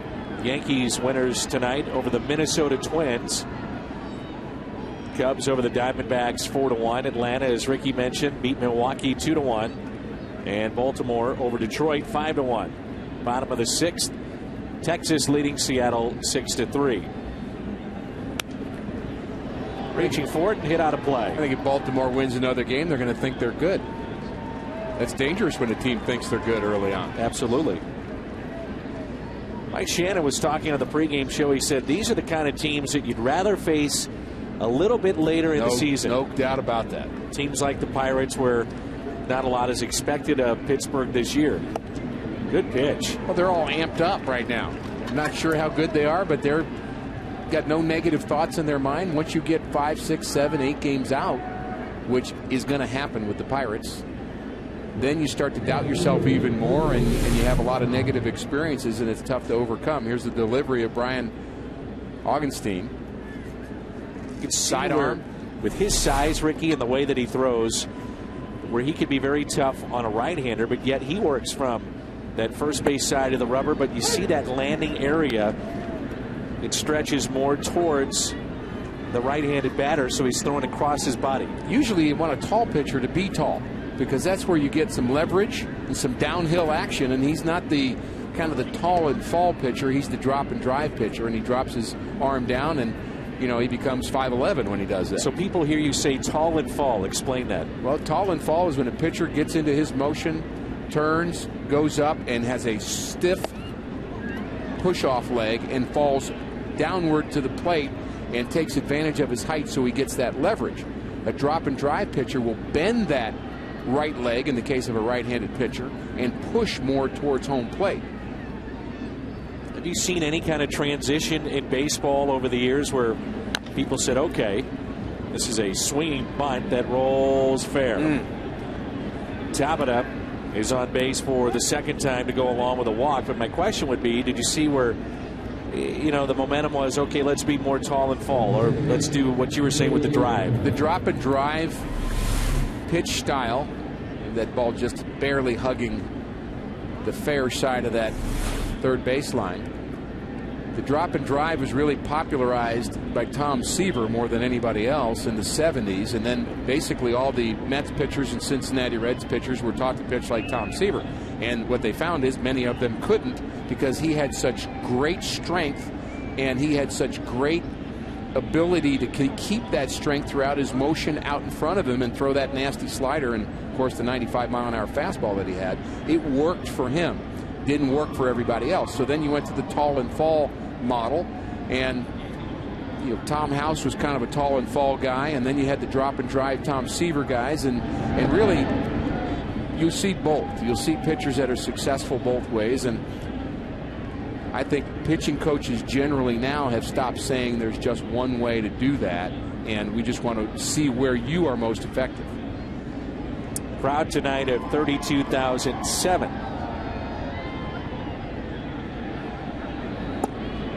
Dave Duncan is not one to give you a lot on mechanics. Now, he'll pick up flaws, but he's more about studying that book that he keeps and more of developing that game plan going into a start or for a reliever coming in and facing a particular hitter. We've said that so much about Dave, and I think that's true, that he does not center on mechanics. But what he does do is he looks for what a pitcher does to be successful, and he will help you make adjustments. He's not against doing that.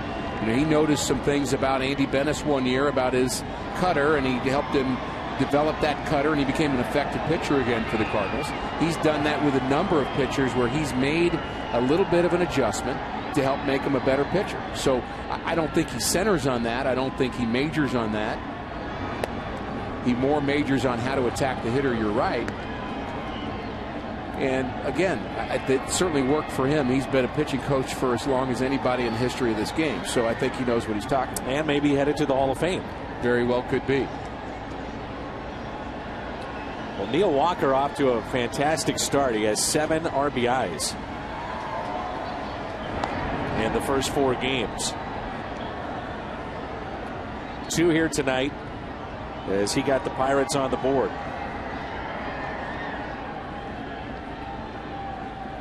I asked Dave about managing. I said, why did you stay away from that? Why did you never think about entertaining the offers? And he said there were offers along the way.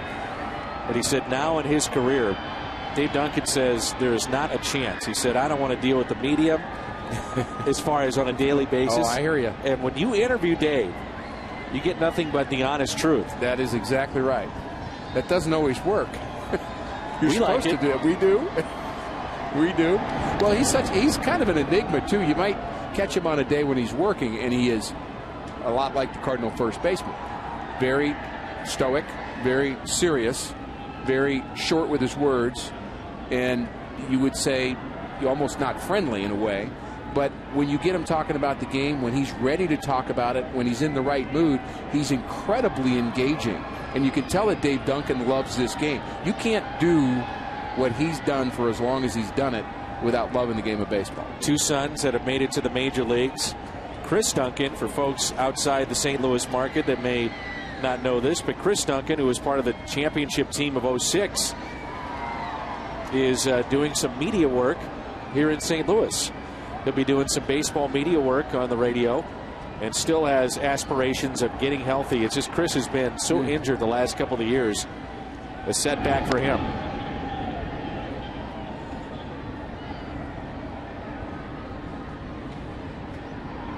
3 balls and a strike here on Walker. Pirates picked up 4 runs in the 6th inning to take this 4-1 lead. When a young player gets injured before he's gotten himself settled in this game, it's such a shame. It really is. And, you know, the one thing about Chris Duncan is that he never really could find a position defensively with the Cardinals. I mean, there's a lot of guys over the last decade that have played first base that have gotten a look, and then they said, you better find a different position. Chris Duncan being one of those. So you contrast that with Adam Wainwright, who's injured, who's going to have to sit out this entire season. And there's nobody concerned about Adam Wainwright coming back next year and being good. I mean, he knows he can be incredibly effective at this level, and it's just a matter of getting back out on the mound. Walker, another base hit, a 3-hit night, and runners at first and third with 1 out. So 2 singles and a double for Neil Walker. Well, he's showing he's the real deal. He came up, and a native of Pittsburgh, a local hero in that town, was a great football player as well as a baseball player in Pittsburgh, and now he's getting to play in his hometown. And there was some thoughts that, well, maybe he was just a little flash in the pan, and maybe he really wasn't the high average hitter that he showed last year. But 3 hits already tonight. He's off to another good start this season. You have Talent, who's getting loose for Overbay, who's on deck. And here's McCutchen, who hit a 2-run homer back in the 6th. A lot of communication going from the Cardinal dugout here. I think they're still learning how they want to communicate with each other. And that piece of conversation was toward the middle infielders about whether or not they wanted them to even think about double play or come home on a ball hit to them. You're already down by 3. You've got a fast runner at the plate. Do you play halfway in, or do you play all the way in? It looks right now that Terrio's about halfway in, although he's inching up. And a ground ball hit to Terrio. Play at the plate, and they got him. It keeps it 4-1. Big out. If Terrio is back, he's got no shot at the runner. That ball was not hit very hard. Tony La Russa deciding to bring the infield all the way in, and Terrio right on time. Got a tough hop, throw a bit low, but Molina handles it. And that's a good break for the right-hander. And that should be his last batter.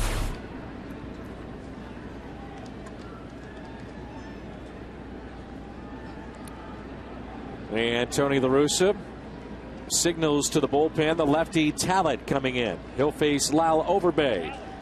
When we return with runners at first and second and 2 down, the play at the plate keeps it 4-1 in favor of Pittsburgh.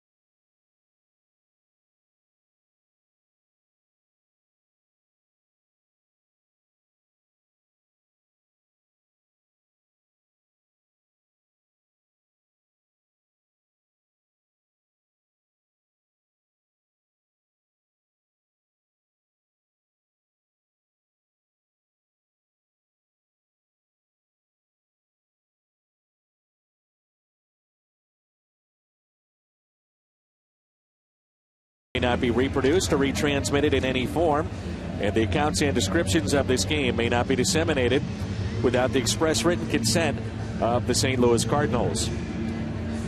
Along with Rick Horton, I'm Dan McLaughlin. Brian Talent takes over. Last season, made 5 starts with the Toronto Blue Jays. Now considered a lefty specialist, along with Trevor Miller.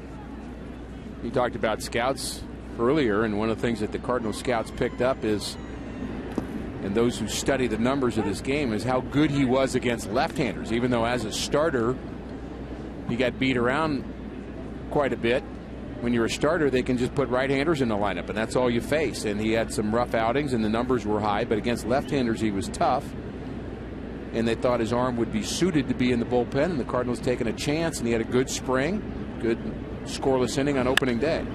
Hit hard off the glove of Pujols. He stays with it to Talent, and out. Somehow he stayed on the bag, and in doing so that saved a run. Heart of the lineup coming up for the Redbirds.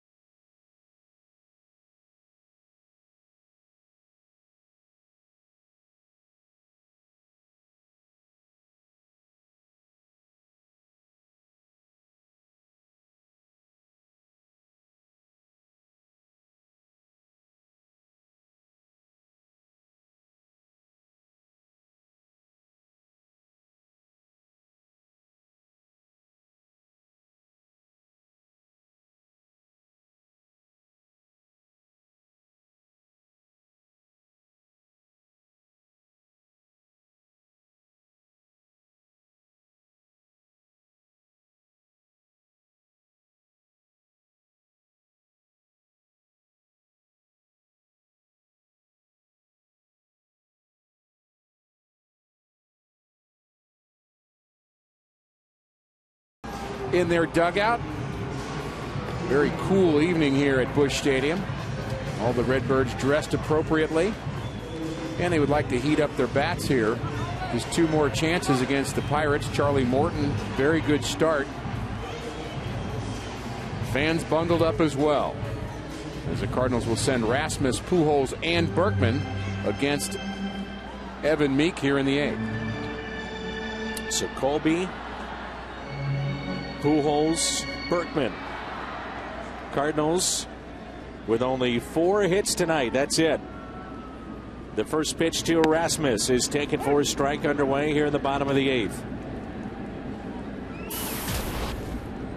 Meek is a hard throwing right-hander, Ricky. Outstanding season.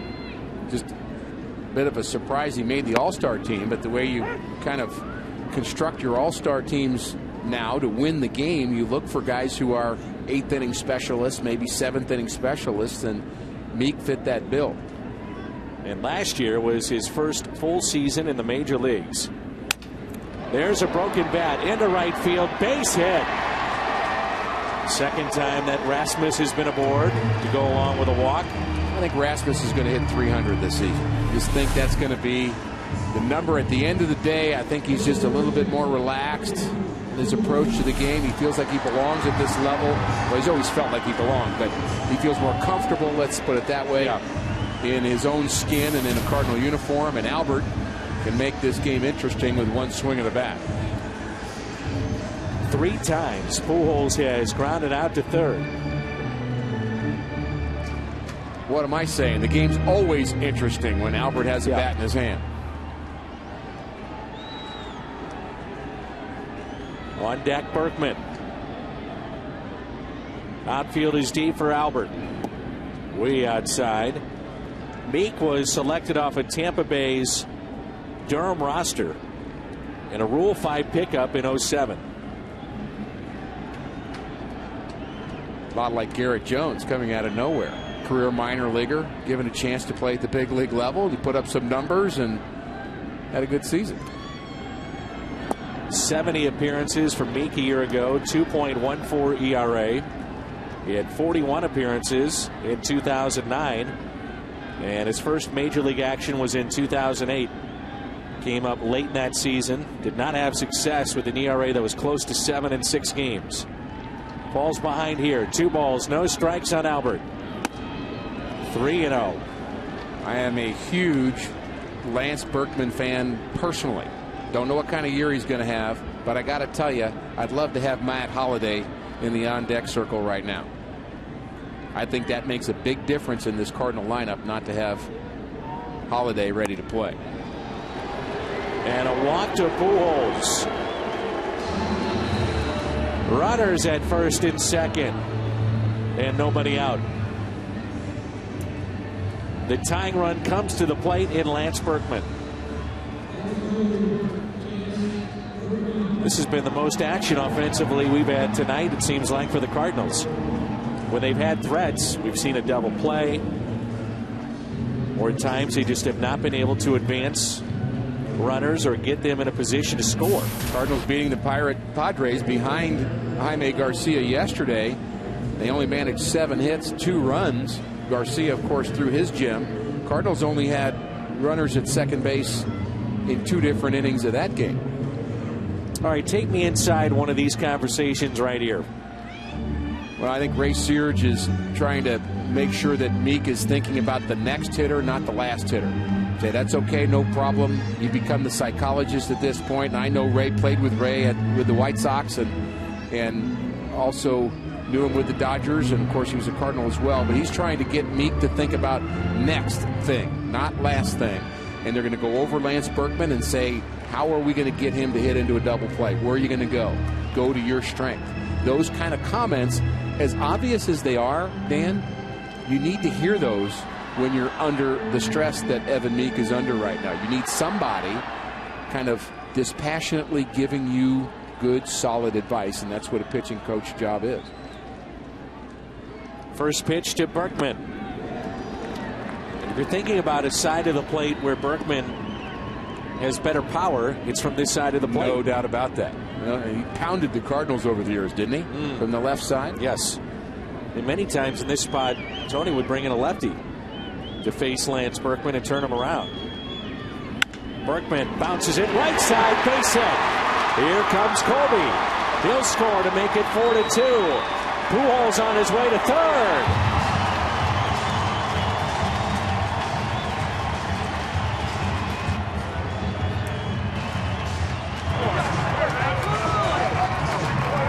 Big hit by Berkman. Mental error by the right fielder Garrett Jones throwing to the wrong base, which allows Albert Pujols to advance to third base. He was not going to go. Ground ball single. Berkman does his job, gets the run in, but the right fielder Jones does not throw the ball to third base, so Albert alertly takes that extra base. That could be a huge play in this inning. Could end up with another Cardinal run. Now, he doesn't throw the ball to third here. He throws the ball home. He's got no chance of getting that runner at home. Albert had not decided to go to third until after that throw was made, and Clint Hurdle has seen enough of his 8th inning specialist.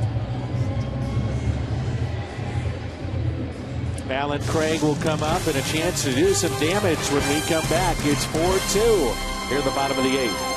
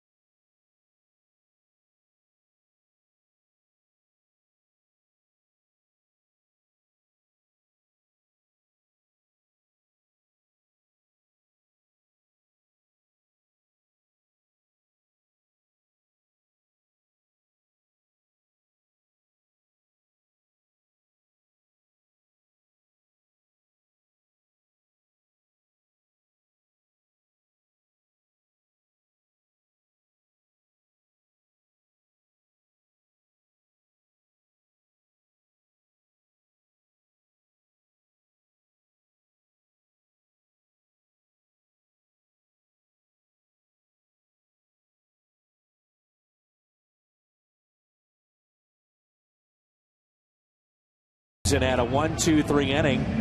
With the Pirates down 1 run, Clint Hurdle called on Crota to pitch the 7th, and he faced the heart of the Cubs order in that game, and that heart of the order had already combined to reach base 6 times, but he only needed 8 pitches, got out of the inning.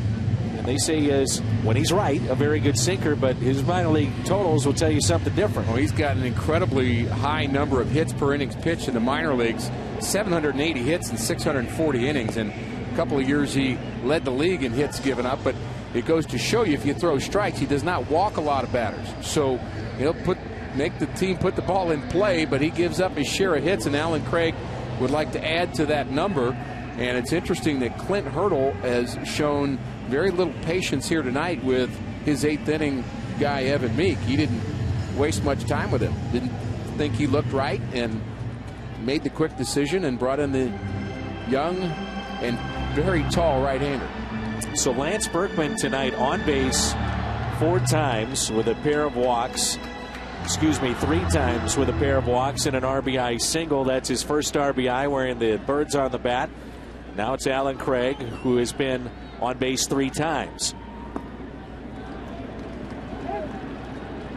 And this is the tall and fall variety of tall pitchers, using his height. Defense would trade a double play for a run right here.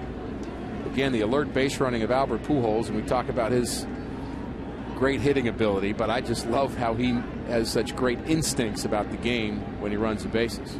1-0 pitch to Alan Craig. Tied him up. You would think at 6'6", if Crota can get on top of the ball, Ricky, he'll be able to sink it. And that's what he does. That's why the tall and fall works. If you create a flatter plane, you in some ways are helping a hitter out. But he stands tall, throws downhill, and throws that sinker for maximum leverage. Ground ball hit to short. Could be 2. No. They only get 1. As Cedeno bobbled it. Pujols scores. And it cuts a lead. Makes it a 4-3 game. Well, you talk about the importance of defense, and we do that all year long. There's no errors in this inning for the Pirates, but their defense has let their pitchers down. They let Albert take an extra base. They don't turn the double play when needed. They very easily could have been in a situation where there are 2 outs and a man on third, and the score would still be 4-1, but now David Freese at the plate representing go-ahead run. So the tying run at first in a 4-3 game. David Freese has bounced into a 5-4-3 double play with runners at the corners, nobody out, back in the second. Took a fine play. The second baseman Walker to take a hit away in the 4th, and then struck out swinging in the 6th. Booting that ball gives Alan Craig his 3rd RBI of the young season. He's the kind of guy that can get some RBIs. Dan, you talked about how great it was to see him have a chance to play with Matt Holliday being out, and he's done very well here tonight. RBI, base hit, couple of walks you mentioned.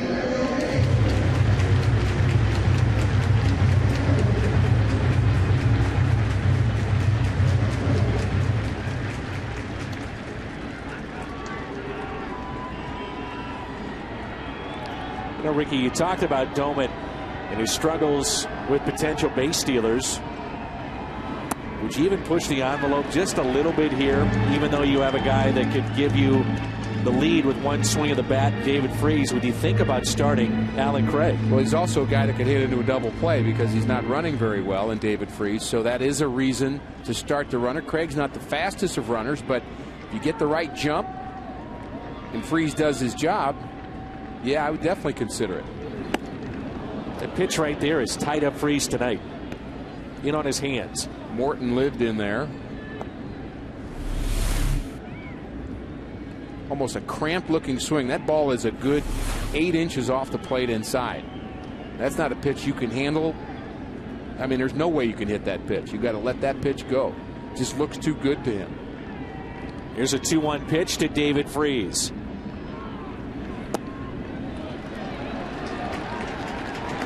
Molina's on deck. Will they start the runner on 3-1? If I knew the signs, I'd tell you. 2 hands to the birds on the chest, then something else. I don't know. Wipe it off. Let's do it again. Here we go. There goes the runner on a 3-1. A swing and a miss, and a throw to second. Not in time.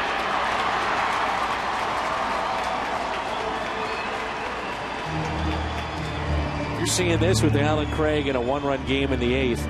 You may see a lot of it tomorrow and on Wednesday. Really good jump by Alan Craig. He stays low with that first step, drives towards second base.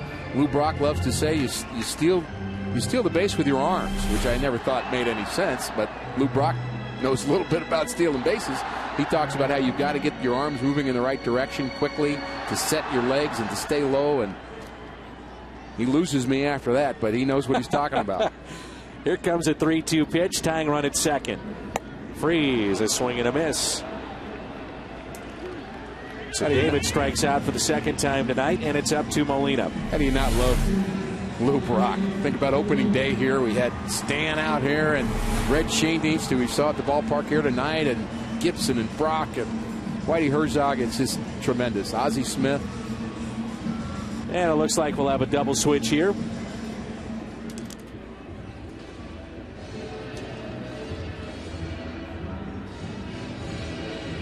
Stephen Pierce is coming to the ball game. He'll take over at first base, and we'll have a double switch. It's a big strikeout there of David Freese. I'll tell you about the changes when we come back.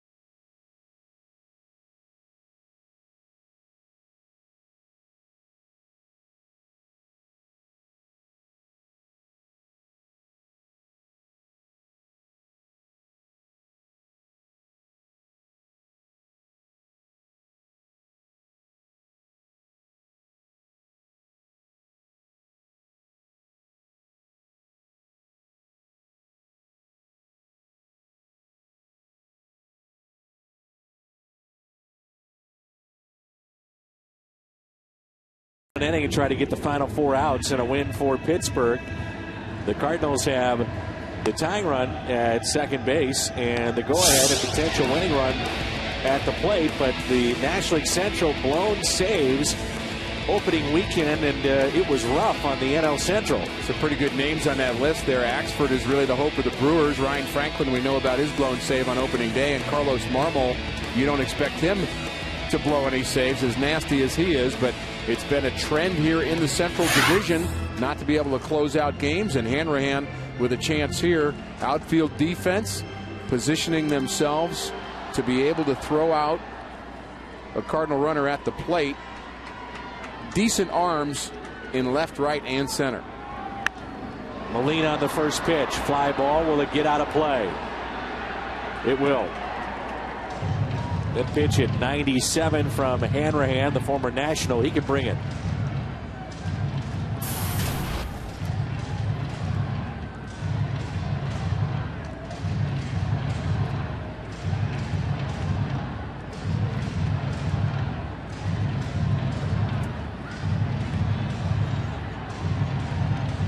They shade Molina a little bit to the opposite field.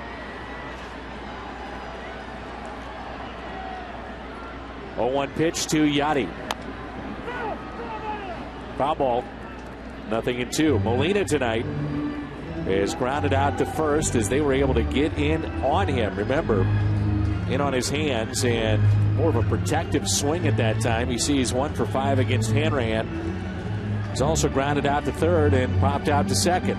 Hanrahan gets a lot of strikeouts. Yachty very difficult to strike out. Sometimes the game is saved in the 8th inning, not the 9th inning. Sure is. Alan Craig is the tying run at second base. 0-2 the count here on Molina. Lights it off.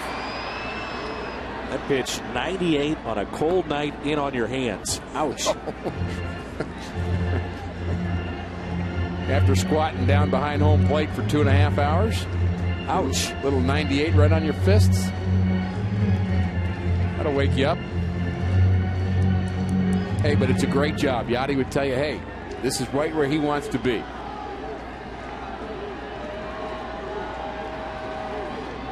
The 0-2. Check swing. He went and a strikeout of Molina. Hanrahan gets the strikeout.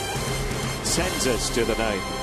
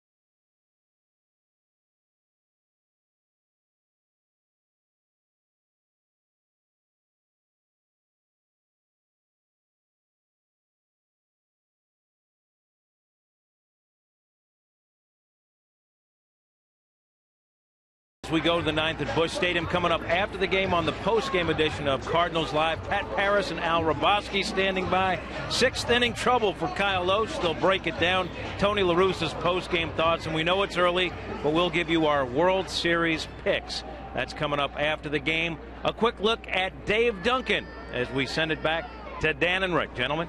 A little early for World Series picks here in Game 4 of the season. That's how good our post-game crew is, though. Breaking it down. Huh? That's how good Al and Pat are going to be today. Talent working in his 2nd inning, and it will start with Alvarez. A righty is getting loose in the bullpen. Looks like that is Ryan Franklin throwing. Ricky, where is this Cardinals offense right now? Well, there's not enough hitting. Holiday's out. Cardinals actually out-hit the Padres even in the first 2 games that they lost, so it's not just hits, it's also being able to bunch the hits together.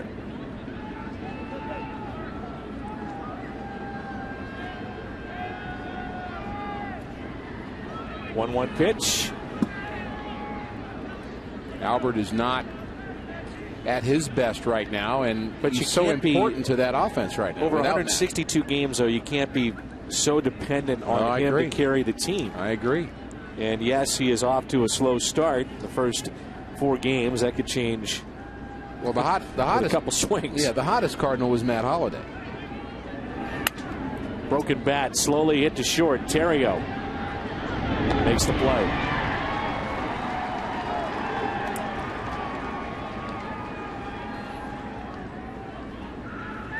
Some comparisons to David Eckstein. Terrio's arm, which is stronger than Eckstein's. But got the same kind of mechanics. Exactly. Almost a slingshot. It's a cold night here in St. Louis, but Terrio should be used to this with his time with Chicago. A lot of cold nights and a lot of cold days in Chicago. Oof. Domet 1 for 3 with a single in the 7th. He struck out and also grounded out. Doesn't want to hear anybody in St. Louis complain about wind either. No. And I'll show you some wind. And this is windy. I mean, I look out at the flags above the out-of-town scoreboard. Those are whipping right now. It's pulled foul. Cardinals will have Schumacher, Talent, Spot, and then Terrio coming up. I just thought that windy conditions was very difficult for a pitcher to have as pinpoint of control. I mean, the wind actually does affect the ball even from 60 feet away, and your balance is affected. Can be. I think about pitching in Old Candlestick Park. Very difficult to just stay straight to the plate because you felt uneasy. And yet both starting pitchers today, Morton had some stretches where he was off on his control, but Kyle Loesch, for the most part, had really good control. Pittsburgh up by a run here. The 1-2 pitch in the dirt. You mentioned Candlestick, and makes you just think about how good was Willie Mays. I mean, to have the amount of home runs, 660, and playing on those cold nights, Candlestick. If Willie Mays played in the Phillies ballpark now or in Yankee Stadium or 800 home runs. Maybe. 2-2 pitch. Strikeout for Talent.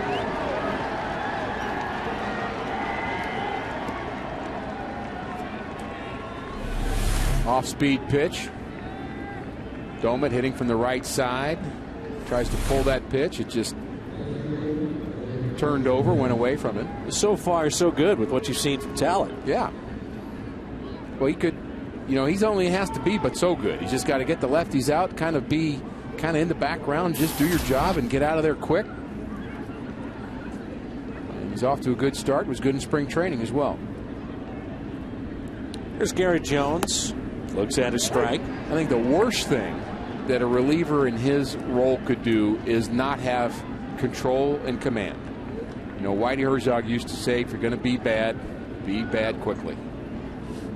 If you're going to give it up, don't walk a bunch of people and hurt yourself with your defense. And of course, I respect Whitey Herzog's knowledge of the game of baseball, and when he's trying to find a reliever, he wants somebody that can throw strikes. When you think at the Cardinal bullpen, the question is, will Mitchell Boggs and Jason Mott be those guys?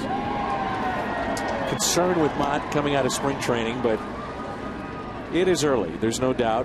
He's had a couple of years for a track record, and you figure that he'll be just fine. Yeah, I think he'll be fine. He has been blessed with a tremendous fastball. Whew, great competitiveness, too.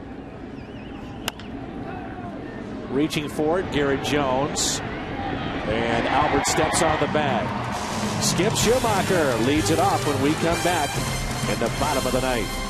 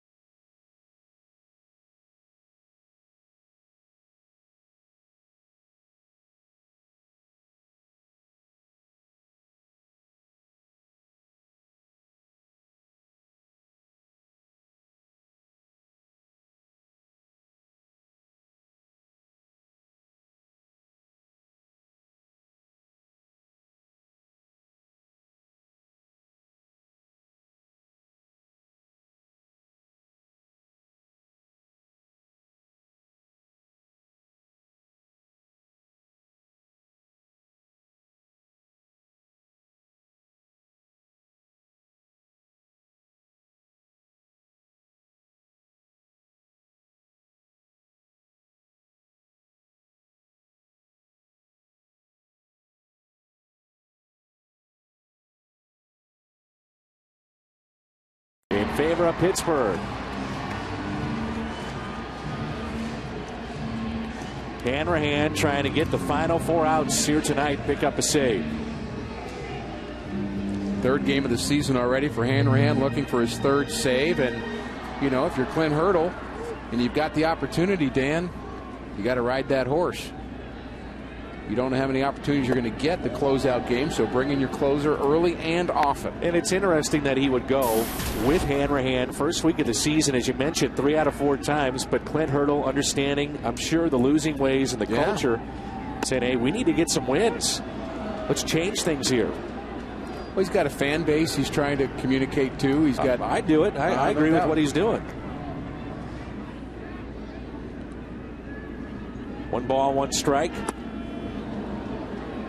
When Hanrahan is rested and when he is right, he is flat out nasty. He has had some nasty games against the Cardinals. Mentioned the strikeouts he's had. A number of times struck out the side against the Cardinals last year. Here's a 1-2 pitch.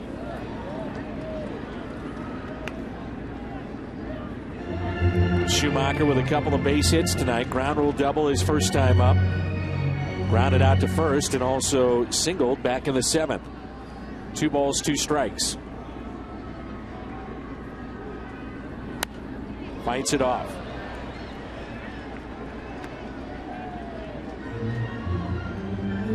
A little 2-run rally in the 9th inning would be a great way to end game 1 of this 3-game set.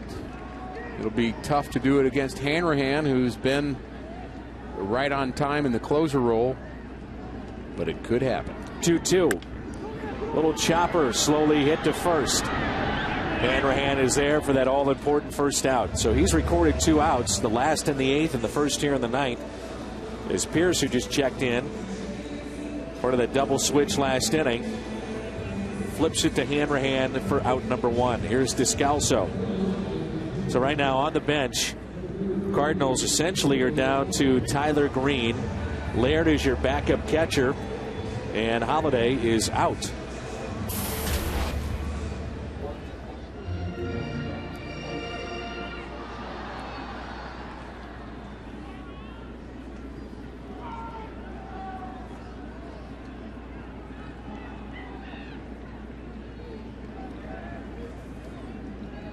Seeing Descalso play second base, third base. Made the club out of spring. That pitch at 96 from the hard-throwing Hanrahan. The wheels fell off for Kyle Loesch in that 6th inning. In a matter of a minute and a half, 4 Pirates runs came across. It sure doesn't look like that is going to happen to Joel Hanrahan, but it could. Is there any doubt this is one of the toughest roles in sports, to come off the bench on a cold night and face a guy that's throwing high 90s? Descalso, no chance. That pitch at 98. He was about 5 miles an hour too slow for that pitch. That ball was by him by the time his bat got through the zone. Not an easy job. 1-2 pitch, blew it right by him again. That pitch at 97. That was Hanrahan just rearing back and saying, here you go. Budweiser player of the game, Andrew McCutchen, 1 for 4 tonight. That one hit, a big one, a 2-run shot. That was back in that 4-run 6th as he put it into the bullpen of the Pittsburgh Pirates. Cardinals on the verge of going to 1-3 to start this year. In Pittsburgh, 3-1. Post-game show coming up. Here's Theriot with Rasmus on deck, and then after that, the game is extended. You'll see Pujols one more time. Ryan Theriot has grounded into a double play. He has singled, he has struck out and grounded out. High fly ball into center. This should do it. McCutchen is there, and this game is over. The Pirates defeat the Cardinals in game 1 of this 3-game series by the final of 4-3. We step aside briefly. The post-game show